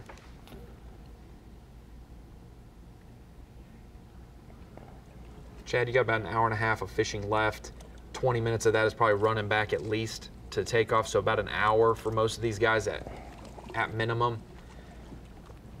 What are you looking to achieve in this final hour? Normally when you have 19 flights or 10 flights of boats, you have an advantage. You get to check in later than other people. Today, everyone checks in the same time. You can't gain an advantage by culling late in the day when someone's not fishing. So you know that when you check in, they're all done. What are you doing for this last hour to get your job done? Man, you got to let it all hang out right now, and you got to cut it to the wire if you think you're close and you got a shot. So you got to think, okay, the worst I can do is 10th here, and obviously you don't want to check in late, but I mean, you're going to cut it to the last minute, and you're putting together your A game plan at this point, and you are you are pulling all the tricks out of the hat. You are hitting some of your juice, and you're relying on every bit of experience and on the water time that you have to lead you into as good of a finish as you can possibly have. Now, no matter what happens here today, whoever ends up on top, all these anglers have had a great event. Okay, we can sit here and armchair quarterback this, and this is my first time being able to do this, and it's very interesting. We talked about this, of some of the things that you see that is so different that you know what they're going through, that you get some of the anglers get into a pattern or a vision, and that's all they're going to try. That's what got them here. That's what they're going to take. And you're sitting here watching them and say, wow, I can see why whenever I finish an event, some of my friends say, well, why didn't you do this? Or why didn't you try that? Or if you just win, or why did you decide to do that? And it's interesting to see how that information arrives. But these guys have all had great events. Only one person can win this event. That's the sad thing about it. But right now, it looks like it boils down to, if anybody had a trick that could put a percentage of catching a large fish higher than anything else, they better be doing it right now, because one of those is going to make the difference for every one of them. Every one of them. So you got to do it. You got to fish. If it's throwing a big swim bait, if it's trying something different, or if it's sticking with that jig in the brush piles, just do it and know that you've done everything that you can at that point.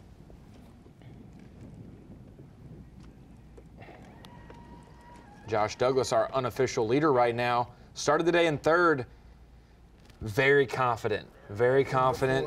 Yesterday had a great bag to jump into third. 19 pounds and change after having 24 on day one. But he was so disappointed. He said he could have had a giant day. He had a 4-pounder in his hand, and it came off. That big. Yesterday he lost an 8-pounder in a brush pile. It came up to the surface and then went back down and got stuck. Today hasn't messed up. Every fish that's gotten hung in brush that we've seen, he's gotten out, and then he caught that 7.5-pounder that we'll see in just a second. That's exactly even that big. It's kind of the way you want your day to go. You would love to catch 5 big ones to start your day and be done, but he did. He caught a limit, or he caught 3 or 4 fish and capped it off with a 7.5-pounder, and then from there made another call, and he's still sitting at that uneasy spot where he could get caught real easy, but he's also, he can close the door real fast as well. Yeah, one more and he will close the door to where it's just barely cracked for sure, and there'll only be 1 or 2 anglers that can slide in it. Yeah, they need 6 or 7 at the last stop of the day to do that. Exactly. Oh boy. Exactly. Oh boy. Come here. Come here. Come here. Yes! Man, I just love what I've seen with how Josh is approaching some of these piles just a little bit differently than some of these other guys. I told you I got her right here, dude. I got her. He is definitely checking all the boxes. Fish on the outsides, fish on top, fish on swim baits. You're not seeing him with a spinning rod at this point much anymore. He's throwing bigger baits, it looks like, to try to catch that one. He knows. Oh, there he is with a spinning rod right now, so it's interesting. He might be going back to some of those key brush piles that have yielded big fish, and now he realizes that he himself, not the lake, not the spec, he himself has put so much pressure on some of these spots that he needs to now adjust and come back with it. Now, you did say he lost a big one on a spinning rod yesterday, right? That took a lot. Don't do this to me. Come on, you gotta come out. You gotta come out. You gotta come out. You gotta come out. Come out. Come out. Come out. Come on, please come out. Please come out. Don't do this to me. Come out. Oh, dude, that's a big one, dude. Come out. Please come. Oh, find your way out. Come on. Come on. Come on. Come on. Don't.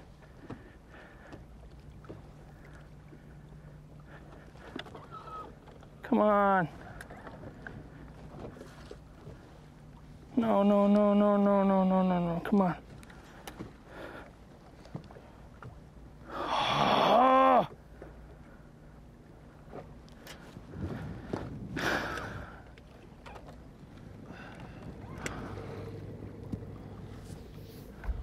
You still there? I I think it's still there, dude. Come on. She's there. She's still there. Come on. Oh, God. Come on. Find your way out of the brush pile, please. Swim away. Swim out of there. Come on. Come on. Oh, come on, dude. Come on. Come out. Please come out. Come on. Here she comes. Nope. Come on.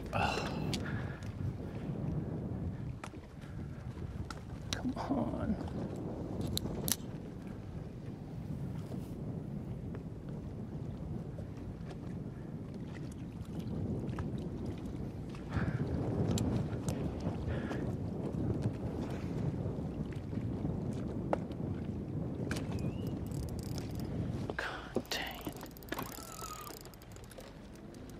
He's changing angles, hoping. Find your way out. Did it earlier. Did it earlier with a Yeah. 2-pounder, but this is different. It was pulling drag big time. Come on, girl, you're still there. Come out.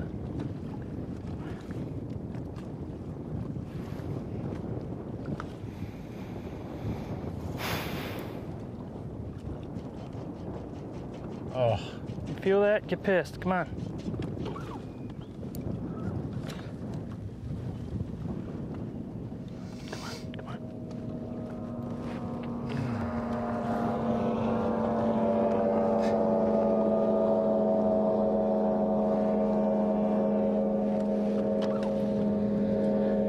I think I can still hear his drag peeling just a little bit, like every so often. I don't know if it's him pulling it or if it's whatever's stuck on the other end of it.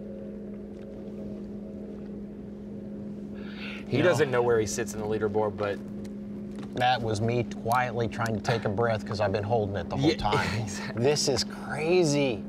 He doesn't know that he's on top. He probably thinks he needs 20 pounds to even be close. He thinks he's out of it, and so he knows he needs this fish, and he hasn't realized the position he's in, that this could be the one, like you said, that could close the door where it's just barely cracked.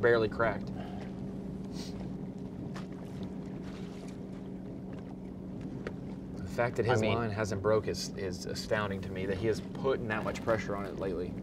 And he's practicing so much patience right now. Just hoping.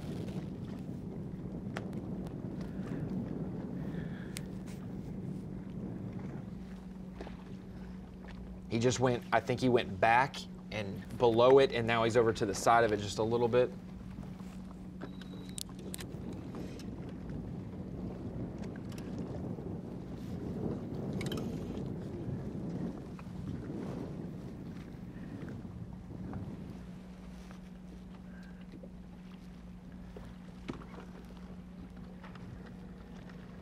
Now he's right over top of it.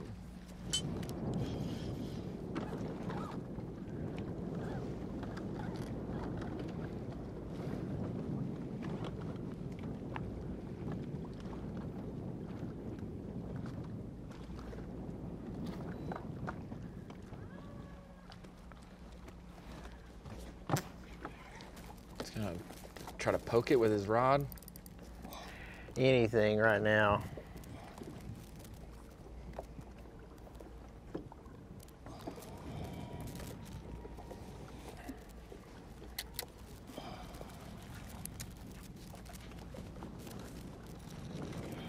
Normally, if you pull it like he is, straight up and down, when it's stuck in brush, it's gonna break. And so if it's a fish, you can probably feel it maybe seesawing back and forth. He hasn't given us any indication that he can still feel her anymore. Mm-hmm.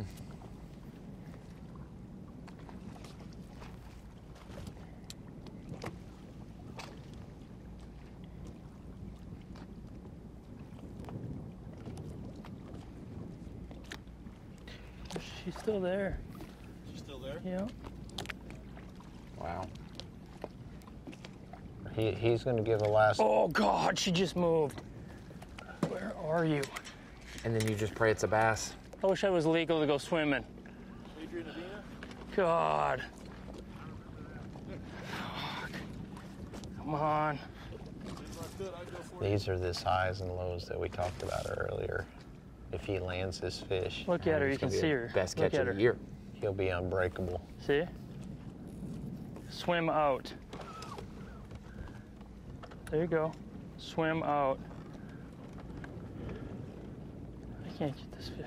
She's still going. Oh. Oh, come on.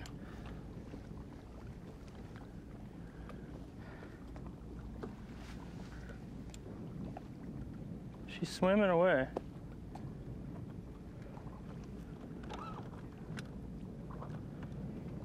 Get out of there.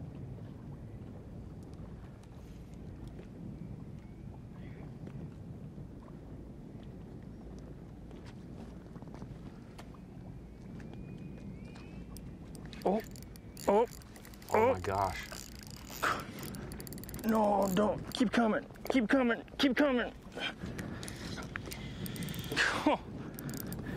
Oh, he is so close. Don't do that.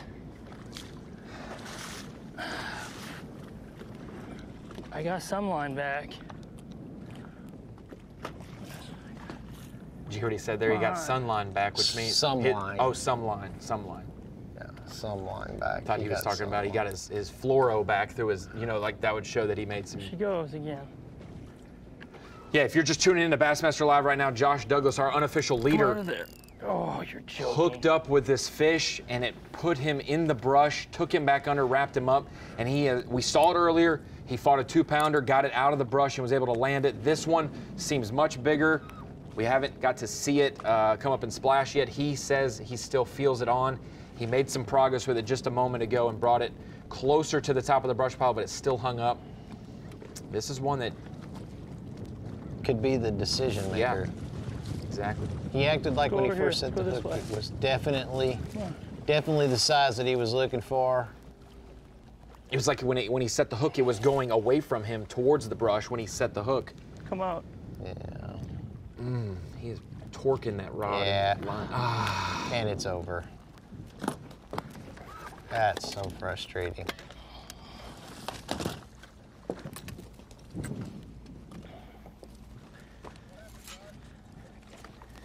I just lost one. I can't even really be mad. It's the spinning rod's my last option.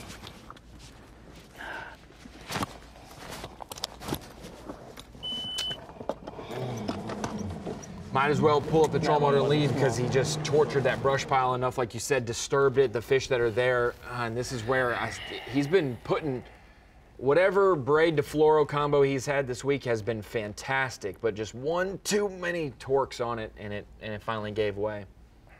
And you want to get out of there before you see it come up and jump and show what it was. You don't want to be there and see that. You might as well get out. But Josh Douglas, that was a make or break moment, like you said. If he catches that fish, he is bulletproof. He is going to be so confident.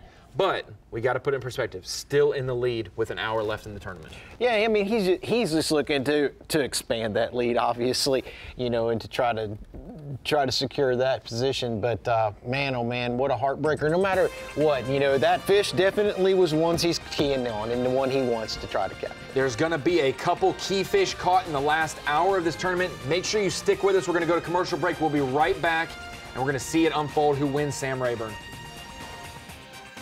Live coverage of the Nationwide Bassmaster Opens Live will return after this short break. You're watching the Nationwide Bassmaster Opens Live. Here we are, the final day action, final hour action. Sam Rayburn for the BassPro.com Bassmaster Central Open. And if you've been following along, Josh Douglas, the man right there, our unofficial leader with just an hour left of action. And he fought this fish for 5, 6, 7 minutes. Spinning rod, the fish got tangled up in brush. He got right over top of it, made progress, put some torque on it, tried a lot of different angles.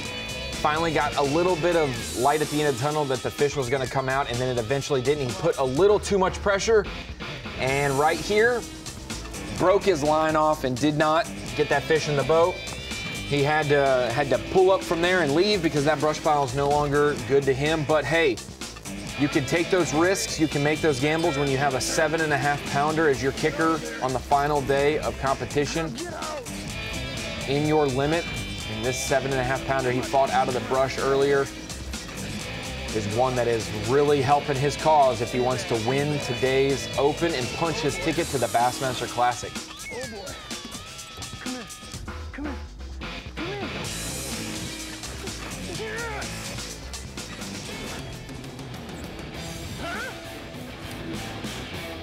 7.5 pounder helps the cause, and that's why he is on the unofficial lead on Bass Track by about 2 pounds, give or take some.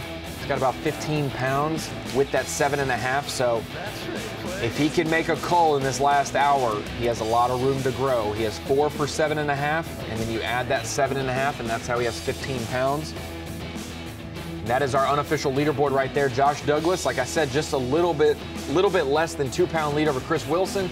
Keith Combs is looming behind there, another 1.5 pounds behind. Daryl Gleason, the day 2 leader. Small limit for him right now. It's been a tough day on here, on Sam Rayburn for him. And then Masayuki Matsushita has been at the top of the leaderboard or near it all 3 days of this event. The day 1 leader fell to second, day 2. And now he's in the top 5. We welcome in Brian Snowden. He joined us in the first 3-hour segment of Bassmaster Live for the Open at Rayburn. It's been some wild last 2 hours of action, and you're going to be able to watch the final hour unfold. What do you expect to see? Well, you're going to see some, I think some guys move, hit their most key areas at the last bit to try and catch those big fish, and I'm just real impressed with Josh's patience. I mean, working that fish that long in that brush, amazing. It is. If Josh would have paid off and caught that, it could have been a SportsCenter top 10, a highlight moment of his career. But he learned from it, he broke it off, and he moved on, kept his head up. Hey, I'm going to go look for more fish. I still have to get a fish or two. Probably with the weights they've had this week, Douglas has nowhere near what he thinks he needs to win. Right. He doesn't know he's in the unofficial lead right now. And Brian Schott, he is one who's a local to Rayburn, one of those Texas guys jumping in the Open, trying to put his hat in the ring to win, and he's hooked up right now. Yeah, fell down to 8th place today from 4th. Yeah, and he's one of the guys we've seen do actually the most unique. Moving he's for shallow, some grass lines, wood offshore. No. I think he's got a good one. I don't know. He's crazy, right?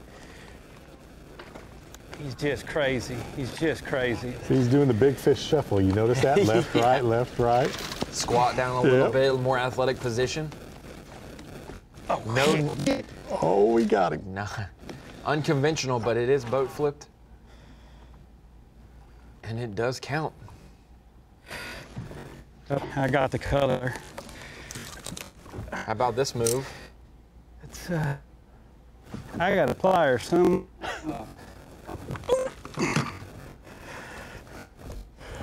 This will put him. Move him up a lot. And there was 4. I think this was moments ago when we were starting from commercial break, and this has moved him up to 5th place, 52 pounds. He's in that 52 to 53 range where 3 or 4 guys are, so he could be as low as 5th and as high as 3rd. You just don't know. We see a 2-box there with Daryl Gleason on the left and Keith Combs on the right. And make a few casts and go.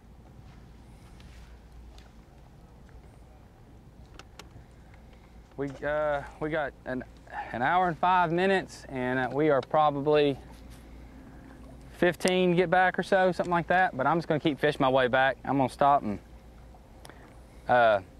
make 6 or 7 casts at a few key piles that I'm hoping hadn't been beat to death. Everything's been beat up, and probably look at my weight yesterday and think I just had a great week and was on them and all that stuff, and it just really didn't. I've been fortunate to get where I'm at, so. You hear him talking about how tough it really was. We're just out sticking with there our plan. It's the best thing I know to do to catch some big ones, and now it looks like he's talking about I'm positive that's what I need is some great big ones. 7 or 8 casts each of his We're just going to run it all the way back, but down to an hour and 5 minutes, so something's got to happen pretty quick. Probably only have time to really hit maybe 3 or 4 spots or something and see what happens. That cull that we saw him make, that I feel insignificant sorry for one fish. if he's crazy enough to bite this jig right now. Put it up to 9 pounds and change for him, so it was a steady cull for him. Yeah, and this is brush pile fishing one-on-one. You know, some the jig's days been my big fish bait. everything works so I right. caught 3 over 8 pounds and some this days, week on it. You know, you end up with and all the solid fish 8 or 9, 10 pounds. come on it. So you know, I believe today they're all doing I the only got right 1 thing jig fish. because they wouldn't be here if Yesterday they I weren't. had 5, and the day before I had 3. So no, it's a V&M pacemaker football jig, and we actually have it in a color called Gleason's Candy that I really like, and throwing a little J-Bug on it, which is a V&M bait also, and it's in the matching color in Gleason's Candy. So it's just my confidence color, and I kind of knew after practice I didn't find anything spectacular that I'd be running around chasing these brush pile fish, and I told my wife if I could weigh in 15 out of the brush that I may have a chance to do something special. And you know, we just hadn't had enough bites today. I probably just didn't have enough of the key areas and have my timing down just right. And so we fished pretty clean. No regrets or any of that stuff so far today. So I'm just gonna try to finish the last hour like I've been doing all week and just try to, it's really hard. I'm trying to fish a lot of places, but I'm trying to fish them slow. So you go from running 70 miles an hour down the lake and you jump up and you throw in there and you drag as slow as you can. So really got to keep your wits about you. And when you do get a bite, especially if it's a good one, you really got to be on your game to get a good hook set and get them out of that pile. So, but we got an hour left, and then I'm probably gonna play golf for a day or two and chill on the couch. So for the next hour, we're gonna try to just stay focused and cover as much of these piles as we can, see if anything magical happens. As Daryl Gleason broke it down, I mean, from his 3/4 ounce football jig with a J-Bug on the back. Every time my jig gets in that pile, I'm just waiting for that magic thump. Trying to fish slow while running fast to get to each spot. What keeps us all fishing.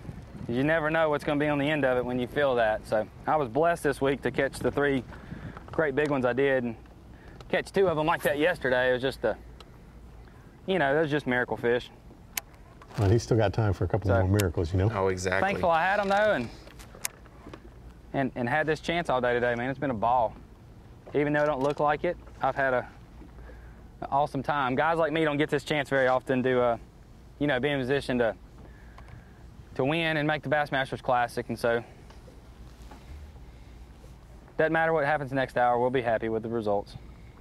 He says that, but if he keeps getting in the top 10, man, he's gonna be there. It is. Got to, it does happen. You know, won a Bassmaster Open on Toledo Bend on my home lake, and it was incredible. But everything has to go your way, and everything went my way that week. And this week, most everything went my way, and it got me here. You know, I think we just kind of ran out of gas so far. So, but we'll see. We still got plenty of time. You know, yesterday I caught. Basically, in an hour, I caught almost all the fish I weighed in, and it was late in the day, so.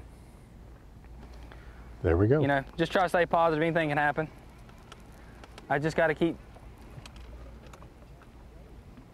Yeah, they probably want to check that out, because I'm sure if I don't do it, somebody's going to probably catch one at the end here. It's going to really change things for everybody. There's no reason not to watch it. Over here at Sam Rayburn, anything can happen, so. Yeah, Bassmaster.com, live weigh-in. I believe it's going to start at 3. We're all checking in at 2:45, so. Yeah, I would tell everybody tune in, see how it goes. If I catch a couple ocean ponies into the day, I'll be ugly crying on stage and won't be ashamed of it a bit.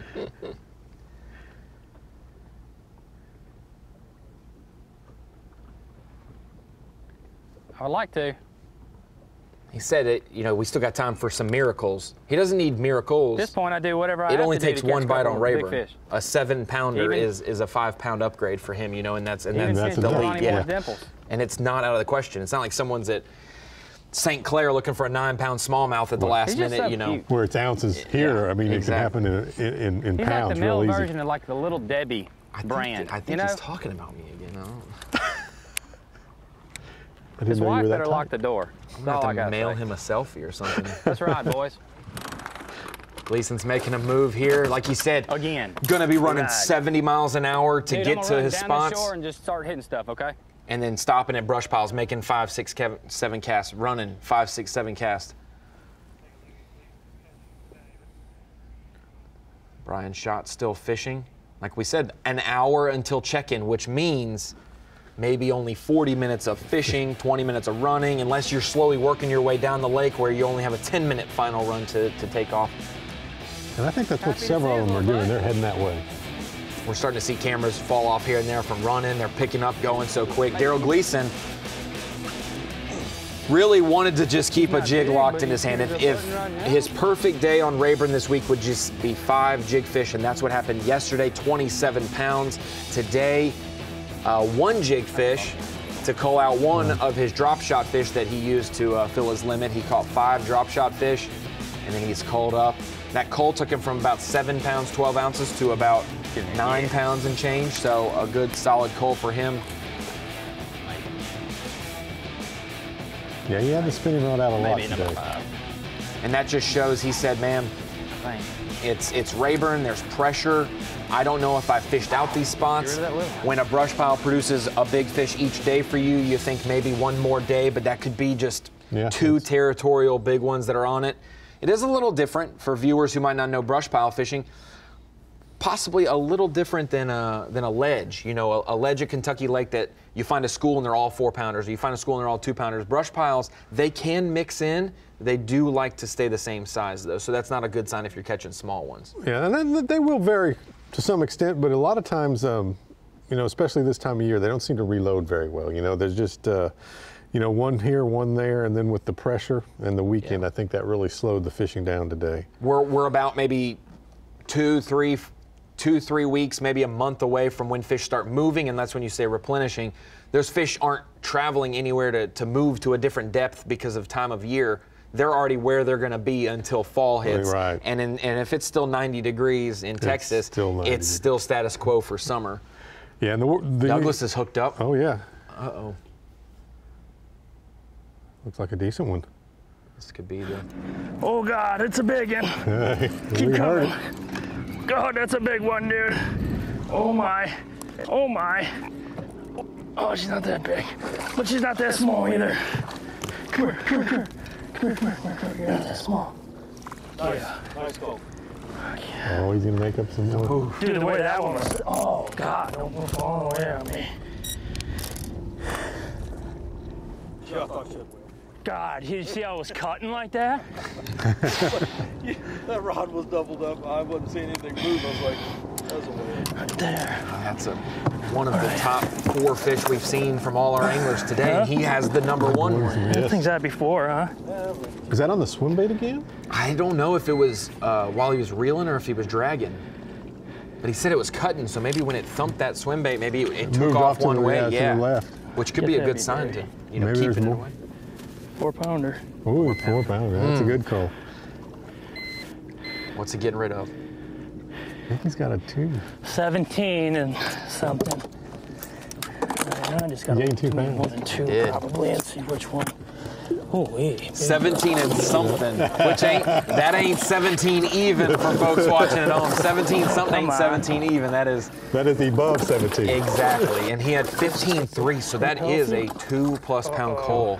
That is impressive. The door is barely cracked now. I'm going to throw my crazy in there one time.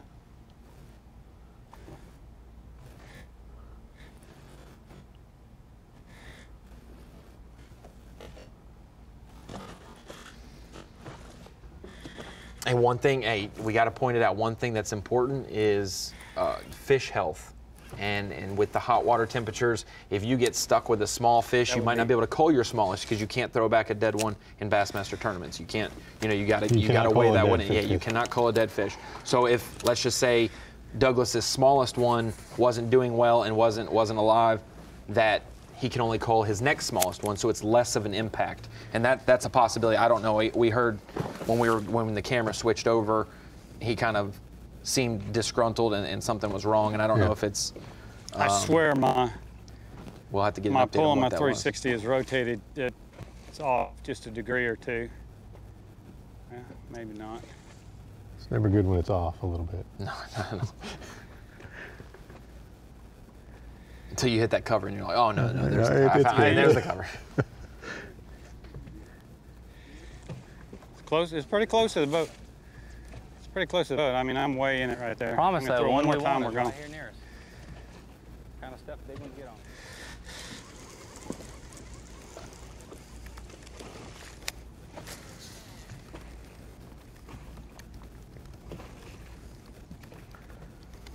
And I will say, we mentioned that fish care. Douglas brought in one that was deceased yesterday. He checked in early, but one had passed away, and it was a 4 ounce penalty. But also you can't get rid of it. And so yesterday he made a call with a 6-pounder at the end of the day. Instead of getting rid of a 2 1/4, he had to get rid of 2 3/4. So that's half pound that he didn't get. Clip every one of those big fish like increased. And then today, if that's the case as well, those are just ounces that you can't get back. Something to think about, but it's a part of the sport, it's part of the game. And most people, you know, they take tremendous care of their fish with ice. Ice is, yes. You know, and you know, if you need to fizz them because of that penalty, you know, it really matters a lot. And not to chill the water for people who are like, oh, just throw ice in there. Not to chill it to 75. But to keep it from rising to 93, 94, you keep it at similar water that they would have came from. If you catch them in 30 feet of water and the water temp on the surface is 88, it's probably maybe 80 down there, or it's a little less. Usually it's about 5 degrees from the surface temperature. And so that's what you're wanting. You're wanting to keep that water temperature to what they came from, what they were living in, because they're obviously healthy enough and fine enough to live in that on their own. So in the live well, they want to be that same water temperature. Right. So it's good to have a little handy. Do you have a floating thermometer or anything that you just have sitting in there that kind of tells you? You can have we have them mounted from our units. Oh, okay. On the graph. Yep. They have a little sensor, just like the ones on the outside of the boat. It's also important to recirculate and pump in fresh water every now and then. Maybe pump in fresh water, put ice, cool that down, and then whenever the ice is fully melted, maybe you pump in a little bit more fresh water and keep it, I guess, equilibrium, keep it that normal instead, so it doesn't get too cold or too hot. And when you're using ice, you just don't want to pump in a lot of lake water. You know, recirculate usually always on high, oxygenators if you have them, and then just fill the water as needed. That coal has Josh at 17 3/4 figuring out Bass Track today. But what's crazy, and I'm just going to say this, Albert Collins is a guy who is known across the country at being a great Sam Rayburn angler. I know Albert. He's old school. He's probably not going to put in Bass Track numbers. He's going to let the scales tell it. He's down in 11th place, 34-11 for 2 days. He's 23-9 behind. 23-9 is just a normal bag on Rayburn. So you just never know. A lot of guys still in the game, even ones that aren't on Bass Track. Jason Christie's just below him, 24 pounds behind even, 24 even. And they have not entered it. Yeah, exactly. And so it's going to be a really fun weigh-in. But right there, we could have just witnessed the fish that won not only an event, a classic berth, a paycheck, points towards the elites. I mean, it's everything Josh has been wanting and working for. Exactly. Everything he's been so close to before. Like I mentioned, he's got 6 top 20s in the Opens. Amazing. And the Opens is a combination of the top Elite Series pros that decide to fish more tournaments in their year, so they fish the Opens. You've got the top Opens pros that are traveling, rooting and trying to make the Elite Series. You've got other touring pros, and then you have the best locals that are going to jump in and throw their hat in the ring on there. So you literally have a combination of the best of the best. And that's exactly what we have. Even if you don't know, even if you don't know their name, yep. You might not know Brian Schott, you might not know Shane Campbell. People who fish Rayburn know those names. They're definitely pleased to see them fishing this tournament on Saturday and not the local tournament that might have launched as well. I think Keith's due for a good one. I know, it's been a little while. He's back to a spot that he's been at this morning. He's really leaned on this spot. You can obviously tell with the way the water is. You can see it's low, and it's got a main tree and bush area off the end of that point, but then there's that little bit of that saddle. little peninsula. The saddle. That's a perfect word for it. Yeah, saddle. Probably got a drain, I would assume, coming out of there, a little depression. I think it's called a creek channel across the whole country, except in Texas, and it's called a drain, right? Yeah, that's it. I think that's because of the grass. I don't know. They always refer to it as a drain. That region of where these guys are is, some of it's right there where Castle Boykin is, the boat ramp, but also some is if you're on the other side of the lake, that same region, that other side, is called the canyons. The canyons. And it's because there are a ton of drains that form islands, that form, you know, that just all filter in those channels together, a bunch of contour changes, and a lot of those guys have been concentrating in that area. Yeah, you've got a lot of good areas for spawning, and the fish just move right out to, like we say, those drains and depressions and humps. And the locals will put a lot of brush in there as well. So. Yes. And you can see the water line Tell you what, when on the you're bushes. fishing I don't here know again, if that's and the you do normal this, water line. I've caught 3 bass in a row, or if when that was that when it was bait high hits this the bottom, they'll hit it, tunk, and then I start reeling it, and I'm 3 for 3. So just remember that one. I know I will. I don't know why they don't eat it on the fall, but they hit it. You must be throwing a swim bait again. If I caught a 7.5 pounder on Championship Saturday, I would probably. Yeah, especially now after you got the 4. Yeah, exactly. And in the heat of the summer, people might be like, well, that's just a lucky bite. When you have a 7.5 and a 4, and that 11.5 pounds makes up your 17 pounds, that's not luck. That's just nature of summertime fishing on these lakes. You're gonna get a big bite, and you're gonna just do your best to make your other 4 as good as they can be. You know, and at home it's more of a 4 and a 5 pound size, but it's always the person that has 1 or 2 of those that wins the events. And that's what you're seeing right here. He's got a 7.5 and a 4. And the other ones are still quality, not, you know, nothing too small. And he's still got room, 1 more 4 pounder. Move him up another 2 pounds, or almost 2 pounds, 1.75 pounds. With 220 plus boats, the first 2 days of competition, we narrowed it down to the top 12, and they're competing, fishing a lot of spots. You just think about it. Maybe these guys haven't had a lot of pressure today from competitors or anglers or random fishermen out there, but 220 boats fishing, you know that there's a good number of them that have probably fished some of these spots and have just at least been around, like you said earlier, maybe not maximized it, but fished it. At least they were present there. Oh yeah, well, you know, with the electronics that everyone has nowadays, it's almost impossible, and the mapping is so good on our units that a lot of people fish these kind of places, and they look for the same kind of structure. So I don't have to look in there anymore. Be done with them. We haven't really seen Combs run and gun. We've Oh, seen right him there, move, small one? Yeah. but I I haven't like your seen it pocket like. He seems to be pretty patient today. Yeah, I yeah. was surprised. I need I some thought of that in my he every time I see him, he's going like crazy. You know? Exactly. And you can't tell if he's desperate or he is just putting the nail farther in the coffin. Yeah, he you goes don't either know way with because he him. keeps running quick. Yeah, he's always on the move. This would be a feat, though. I know Rayburn's Let's roll, great, one of the best lakes in the country. 2 o'clock. He's 15 so close minutes. to 60 pounds, 20 pounds per day in Sure it's late gonna take only September or half hour, I feel mid-September. like it. That's strong. That is strong. Strong Let me just look wherever how you many go. miles we got to go. He's checking Don't look his too choppy if I get on that bank. distance right now. 21 miles. 30 minutes? Yeah. He's got 45 minutes You left good in with his that? day. I'm good with it. That gives us 15 minutes, man. He's got it dialed in. He's got it dialed in. Might be the last cast we see from Josh Douglas, but the last fish we saw from him, 4 pounder. And on other days where you need a 9 and you need an 8, today it could be a 7 and a 4 that gets it done for you. Small either. The way the fishings look, you know, and these guys don't know, but it definitely looks like that's going to be the case today. And Josh is still panicking as if he doesn't have enough. And he may not, but unofficially, what we've seen today, by far the best bag of anyone on camera.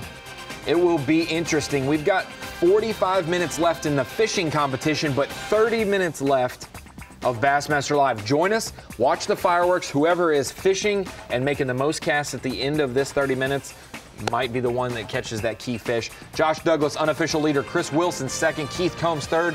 Daryl Gleason, fourth. And Brian Schott, fifth. Join us. The last 30 minutes is coming up. And follow it on to weigh in right after the Crown of Champion. The Nationwide Bassmaster Opens Live is brought to you by Abreu Garcia, Berkeley, Nitro Boats, and by Ranger Boats. You're watching the Nationwide Bassmaster Opens live. Welcome into the final day coverage, final 30 minutes of fishing going on at the BassPro.com Bassmaster Central Open at Sam Rayburn. Thank you for joining us for our live coverage today, brought to you by Nationwide. And Josh Douglas has been dominating the coverage today because he's got two of the better sized fish that have entered live wells today, and that is the reason he is our unofficial leader. Chris Wilson coming from back in the pack, around 7th or 8th into 2nd place. Keith Combs, Daryl Gleason, all still having a shot. Really, one key fish could be the one that gets you over the top, and we saw Douglas do that in two different ways. A 7.5 earlier, and then he caught a 4 later. Come here. 7.5 was big as he was still building his limit. Yes! Huh? Yes! I told you I got bit right here, dude. I got it. Wow. Yeah! Oh. Come on. Like we mentioned, the reason that he's on top, he's got 2 of the right bites, and this is the second of those 2. Yeah, let's go. His co-angler knew it immediately. Nice call, Josh, because he know not going to be in question there. Going to make a 2-pound upgrade for him, and that is why he's on the top of the leaderboard. Brian Snowden joining us. Hey, thank you and Chad for joining us all day long today, bringing some awesome Elite Series insight. And we're going to just walk through that Elite Series, the Elite Series schedule so far and what we've been from Florida to New York, everywhere in the middle. We started off at St. John's, a little different St. John's than what we saw in 2019. Yeah, definitely a different, it was different. We had a lot of wind that year, and this year it just seemed like the grass wasn't really prevalent at all. A lot more pad fishing. A lot more pad fishing. Some canals came into play. We saw guys like Kyle Wetcher catch a 10-pounder, Jake Whitaker with that 7-pounder. And it wasn't easy to get a lot of bites. Colder temperatures, you see them bundled up in Florida. You don't normally see that. That doesn't bode well for Florida fishing. And he did something out of the norm. Went north, towards Jacksonville. Something we've never seen that pay off, and it paid off. It was the right storm for him this week. And I think that was a lot because of the lack of grass. He found that creek with all the pads in it, and that's just less pressure than all the pads where we were fishing down the lake. Hey, he showed you, hey, I'm a dynamic angler. I've won on Lake Lanier, and I've won now at St. John's River. Then we took a couple months off, not on purpose, but because of COVID. We took a couple months off and came back strong at Lake Eufaula, and boy, were the fans on ESPN2 and the anglers ready to get it going. Yeah, we were definitely ready to get started after that break, and what a place to start. The offshore fishing was fantastic, and I mean, these guys were really impressive with what they did in that top 10. We got to see Buddy Gross do one of those. You mentioned it earlier. When guys are 8th, 9th, 10th place, it's not uncommon for them to come back and have a shot to win. He did that. 27 pounds and an ounce. 27 pounds and 11 ounces, my bad. 84 pounds, 8 ounces overall, and he came back from 10th to 1st to win that event. And incredible. We're going to Chickamauga exactly. in our next 3 events. Exactly, the one that's right across to the front of his jersey. Then we took a little bit more of a break because we had our New York swing slated for late July. The St. Lawrence River plus Lake Ontario this year, a little bit different than what we've done in past years. And Paul Mueller had a shot to win another Elite Series event. Yeah, and I just think here weather got him. He was on the quality it takes to win. And my hat's off to Chris, though. He braved it out there.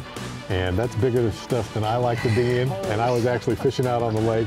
And it was fantastic smallmouth fishing. Some of the best I've ever been associated with, other than Big Bay tonight. Hey, you made a top 10 at St. Lawrence River in past years, so you know what it takes. And for those guys, hey, if you're Canadian, you have to fish in that because you don't have that long of a season to fish in. You have to fish in those waves. He's used to it, and Chris Johnston paid off with a win there. The next week, we went down the road about an hour and a half away to Lake Champlain, where a New Yorker transplanted to Arkansas, but found his roots back in New York at Champlain, Jamie Hartman. Yeah, and Jamie's always consistent in New York, and he's consistent all over, but excellent tournament up there. We had a great time. I'm impressed with Champlain's smallmouth population. It was really impressive this year. We saw that turn. Day 1, day 2 seemed like you had to have largemouth in your bag, and then when we hit day 3, day 4, it was like all smallmouth guys started to dominate. And Brandon Polinick, he just wanted a chance, and it was crazy. Final day, we see him idling out, and he was the most confident of anyone in the field, and he was 5th place leaving the dock. came back from his deficit to win there.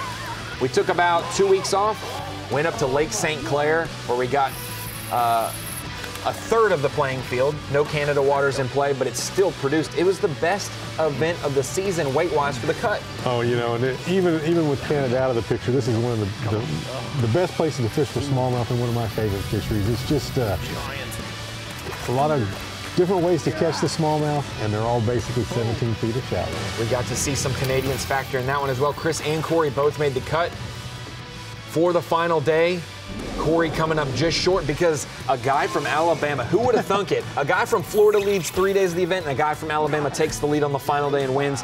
Came from 8th place, 22-13 on the final day. We said the first guy to catch 2 5-pounders was going to win that event, and Bill Weidler, after we said that, went ahead and caught 2 5-pounders and made it easy on us.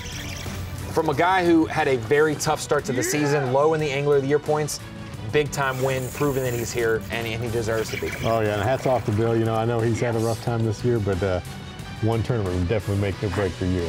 Now he can call himself forever Bassmaster Elite Series champion, Bill Weidler. And that's how we've gotten here. 5 Elite Series events under our belt, plus the Classic. We got to see Hank Cherry. We didn't mention that in the Elite Series recap, but Hank Cherry won the Classic in March at Guntersville. We will now restart our season after another couple weeks off.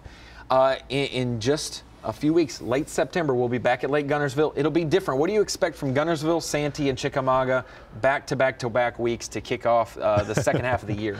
I think you're going to see a lot of changes in the points. I think, you know, Guntersville and Chickamauga, I think, will be the most consistent fish catching. For me, boy, you know, Santee, it's going to be hit or miss. I've never fished it. It's fantastic, phenomenal fishery in the springtime, but I don't really know what to expect this time of year. And without a lot of, you know, there's not a lot of milfoil hydrilla out there, so that's going to be I think the wild card in these next 3. Fans are going to be able to learn a lot about fall fishing. It's going to be unique. You're going to be able to see a lot of things transpire that you wouldn't if they would have been in March and April. Obviously, you guys love big bass. They're going to be there, but you're going to have to teach a lot of people how to, hey, combat tough fishing. And that's what we've learned today. We've learned this week that, hey, even in mid-September at Sam Rayburn with water temps in the high 80s, you can still catch big bags, and we've seen 3 different anglers catch 27 pounds in a single day. This is one of them. He started the week off with the lead, 27 pounds, 10 ounces on day 1. Masayuki Matsushita started quick today in the dark still. Catch a 3-pounder. Yeah.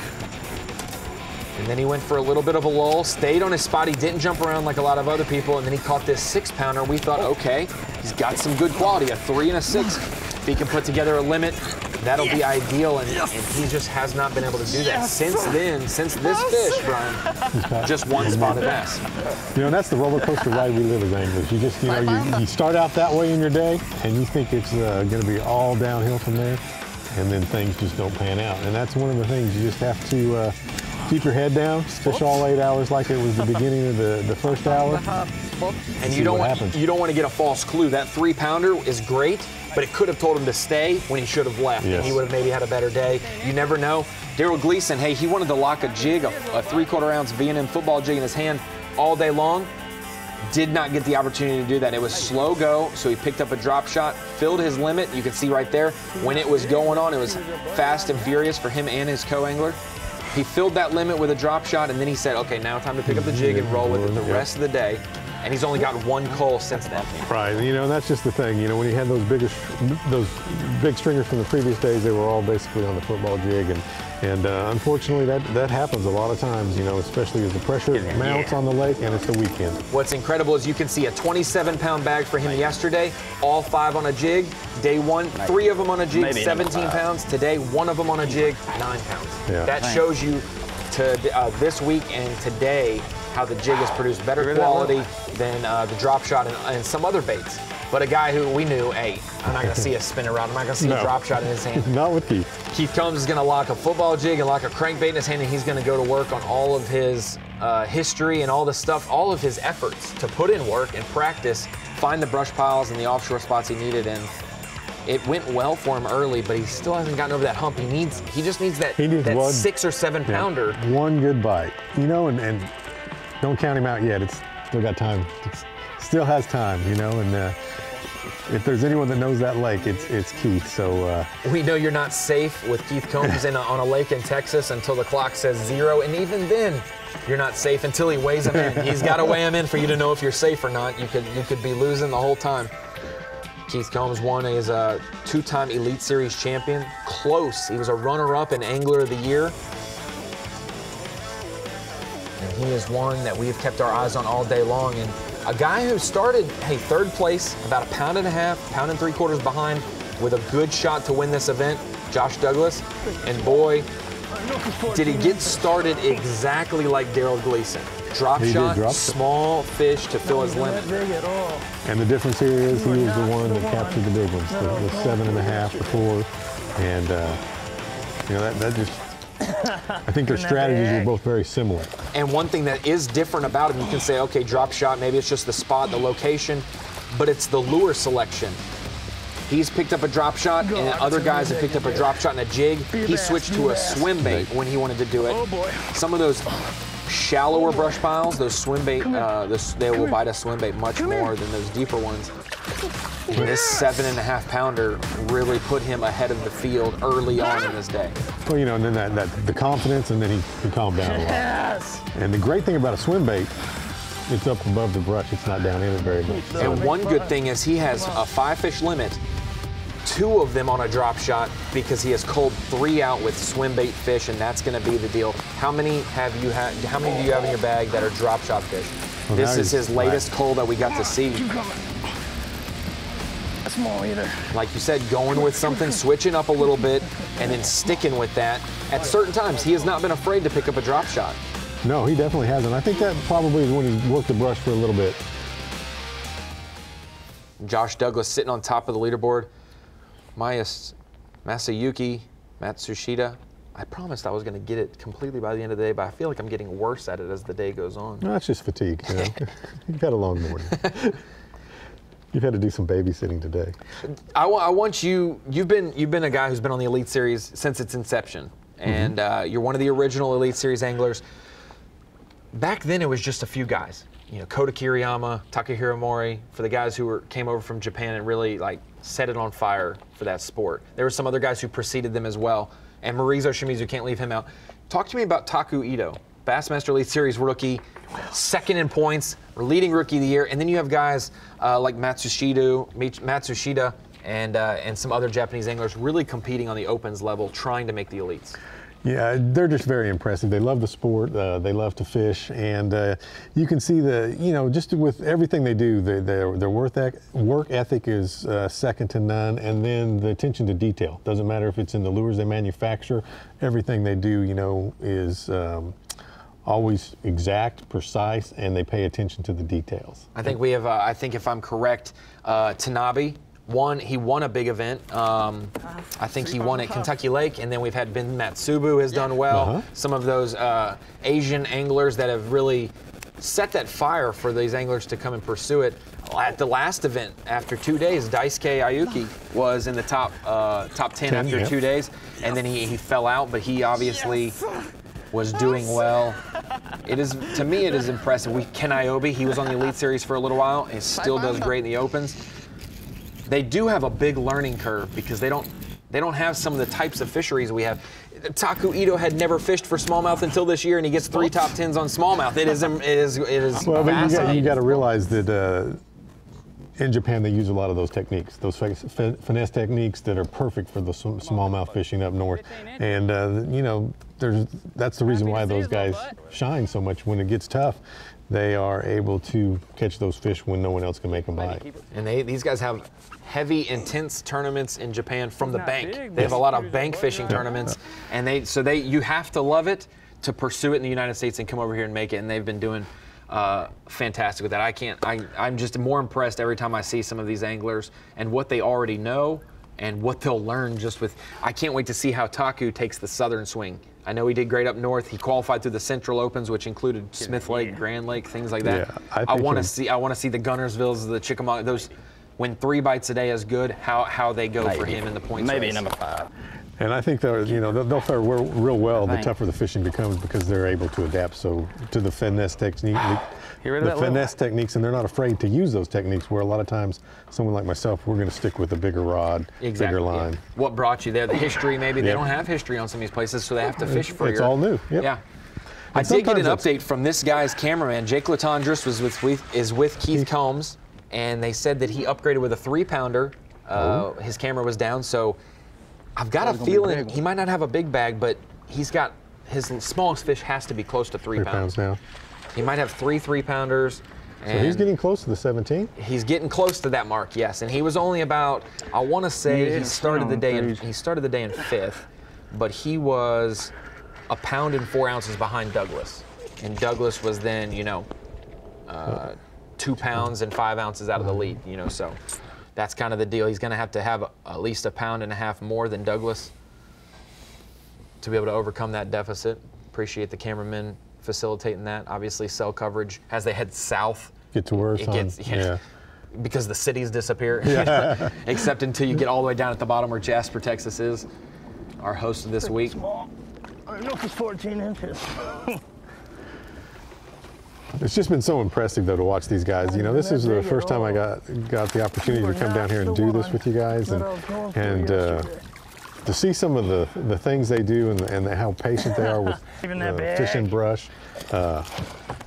Sometimes I guess I force things a little too quickly. I would have broke off earlier, and we watched Josh land one of those fish. So pretty cool.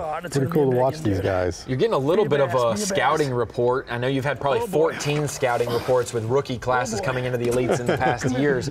But this is a good chance to see them in action. You don't just see their name on paper and see the results. You get to see how they fish and get to armchair we're going to have quarterback some it a little stiff bit. competition coming this way. Yes. Adding 12 from the opens if they all accept invites, 1 from the Bass Nation. I'll keep though, it makes 5. Come out. And this is our second time we've ever had live coverage on the final day of an open. We didn't have it at the one in Florida at the beginning of the year in January. It was immediately after New Year. And the call from the anglers of we would love to see the opens live. We got to see a compelling Arkansas River out of Muskogee, Oklahoma in the Central Opens to kick off live coverage. And then we have Rayburn this week, and then we'll have Hartwell in about a week and a half, 10 days before the start day. That should be good. And like I mentioned, yes, the Arkansas River out of Muskogee, Oklahoma, those pools there, the one pool above Muskogee, and then the pool below Muskogee, which is the Kerr pool, we got to see some guys really do battle, close quarters fishing. Dale Hightower, one of our lead anglers. Exactly. He's one of those river rats that is from Oklahoma and knows how to fish those types of fisheries. One thing that was interesting to me with the come on of beaver baits and those types of soft plastics, every guy seemingly was flipping like a big ribbon tail worm. It was going old school on some of these tough river systems. The old school baits seem to always come back. And for some reason, they like that big 10-inch worm there. You throw it on the laydowns and stuff, and I don't know what they think it is, but they definitely like it on the Arkansas River. Freaking monster. And then John Garrett. We had a compelling storyline here. Dude. John Garrett, he was flipping a rage bug and throwing a square bill. Had a fantastic day. Young college stud. Fished the Classic from the College Series. Was one of those anglers that excelled. Has a chance to win this event. Gets caught up in the moment, gets caught up in a flurry, does not realize he had 6 fish in the live well, and had a 2-pound penalty. Ends up losing that event by just a few ounces, and I would have won it if he would have known how many fish were in his live well. He had just a squeaker. That was keeper number 1 that he miscounted. That was when he forgot. He called on live with Chris Bowes and broke it down right there, and it was very brutal to watch that happen, but when things like that happen, just like with Brandon Polinick when he was a young angler, you're going to grow from it, you're going to get better, you're going to learn, and it's going to make you a more well-rounded angler. You're not going to leave anything untouched. He will definitely not do that again. But, for him, the Arkansas River's water is awful dirty, so sometimes when you fill that up in the live well and they're small, hard to see in there. So, it can happen. Well, we've got our top 10 unofficial leaderboard there. We've got 3 guys that didn't register Bass Track catches at the bottom, Logan Latuso, Albert Collins, and Jason Christie. So watch for the weigh-in. We're going to watch those guys weigh in first because that's where they started the day, 12th, 11th, and 10th place. And we will watch them all weigh in and see who will win the BassPro.com Bassmaster Central Open at Sam Rayburn. Someone's going to maybe get a classic berth. People are going to inch closer to Elite Series qualification. Hey, and shoot, somebody's going to go home and be able to have a good payday. Have a good payday. Payday, we've already doled out checks from 13th place to 40th on the pro and co side, and all these guys are fighting for more money in their pocket, some creds to their name. And look at that leaderboard right there. Josh Douglas on top, Chris Wilson, Keith Combs, and Brian Schott. Second, third, and fifth. Didn't fish the other opens. They will only give a classic berth back to the Elite Series if they win. If Josh Douglas wins or Daryl Gleason wins, they will take the classic berth. Nice. Either way, it's going to be fireworks. Will a guy like Keith Combs, last stop of the day, 15 minutes left to fish right now. They check in at 2:45 Central Time, 3:45 Eastern Time. Will this 7.5 pounder, will this 4 pounder for Josh Douglas be the fish I told you I got that bit gets right him here. what he's always dreamed of? An opens win, a classic berth. Make sure you join us. Hey, Chad Morgan Taylor, shout out to you. Chad, Brian Snowden, shout out to you. Thank you for joining us as a color analyst. Make sure you tune in to weigh in. See who wins this event. 3:45 Eastern Time, Bassmaster.com. Watch it all unfold.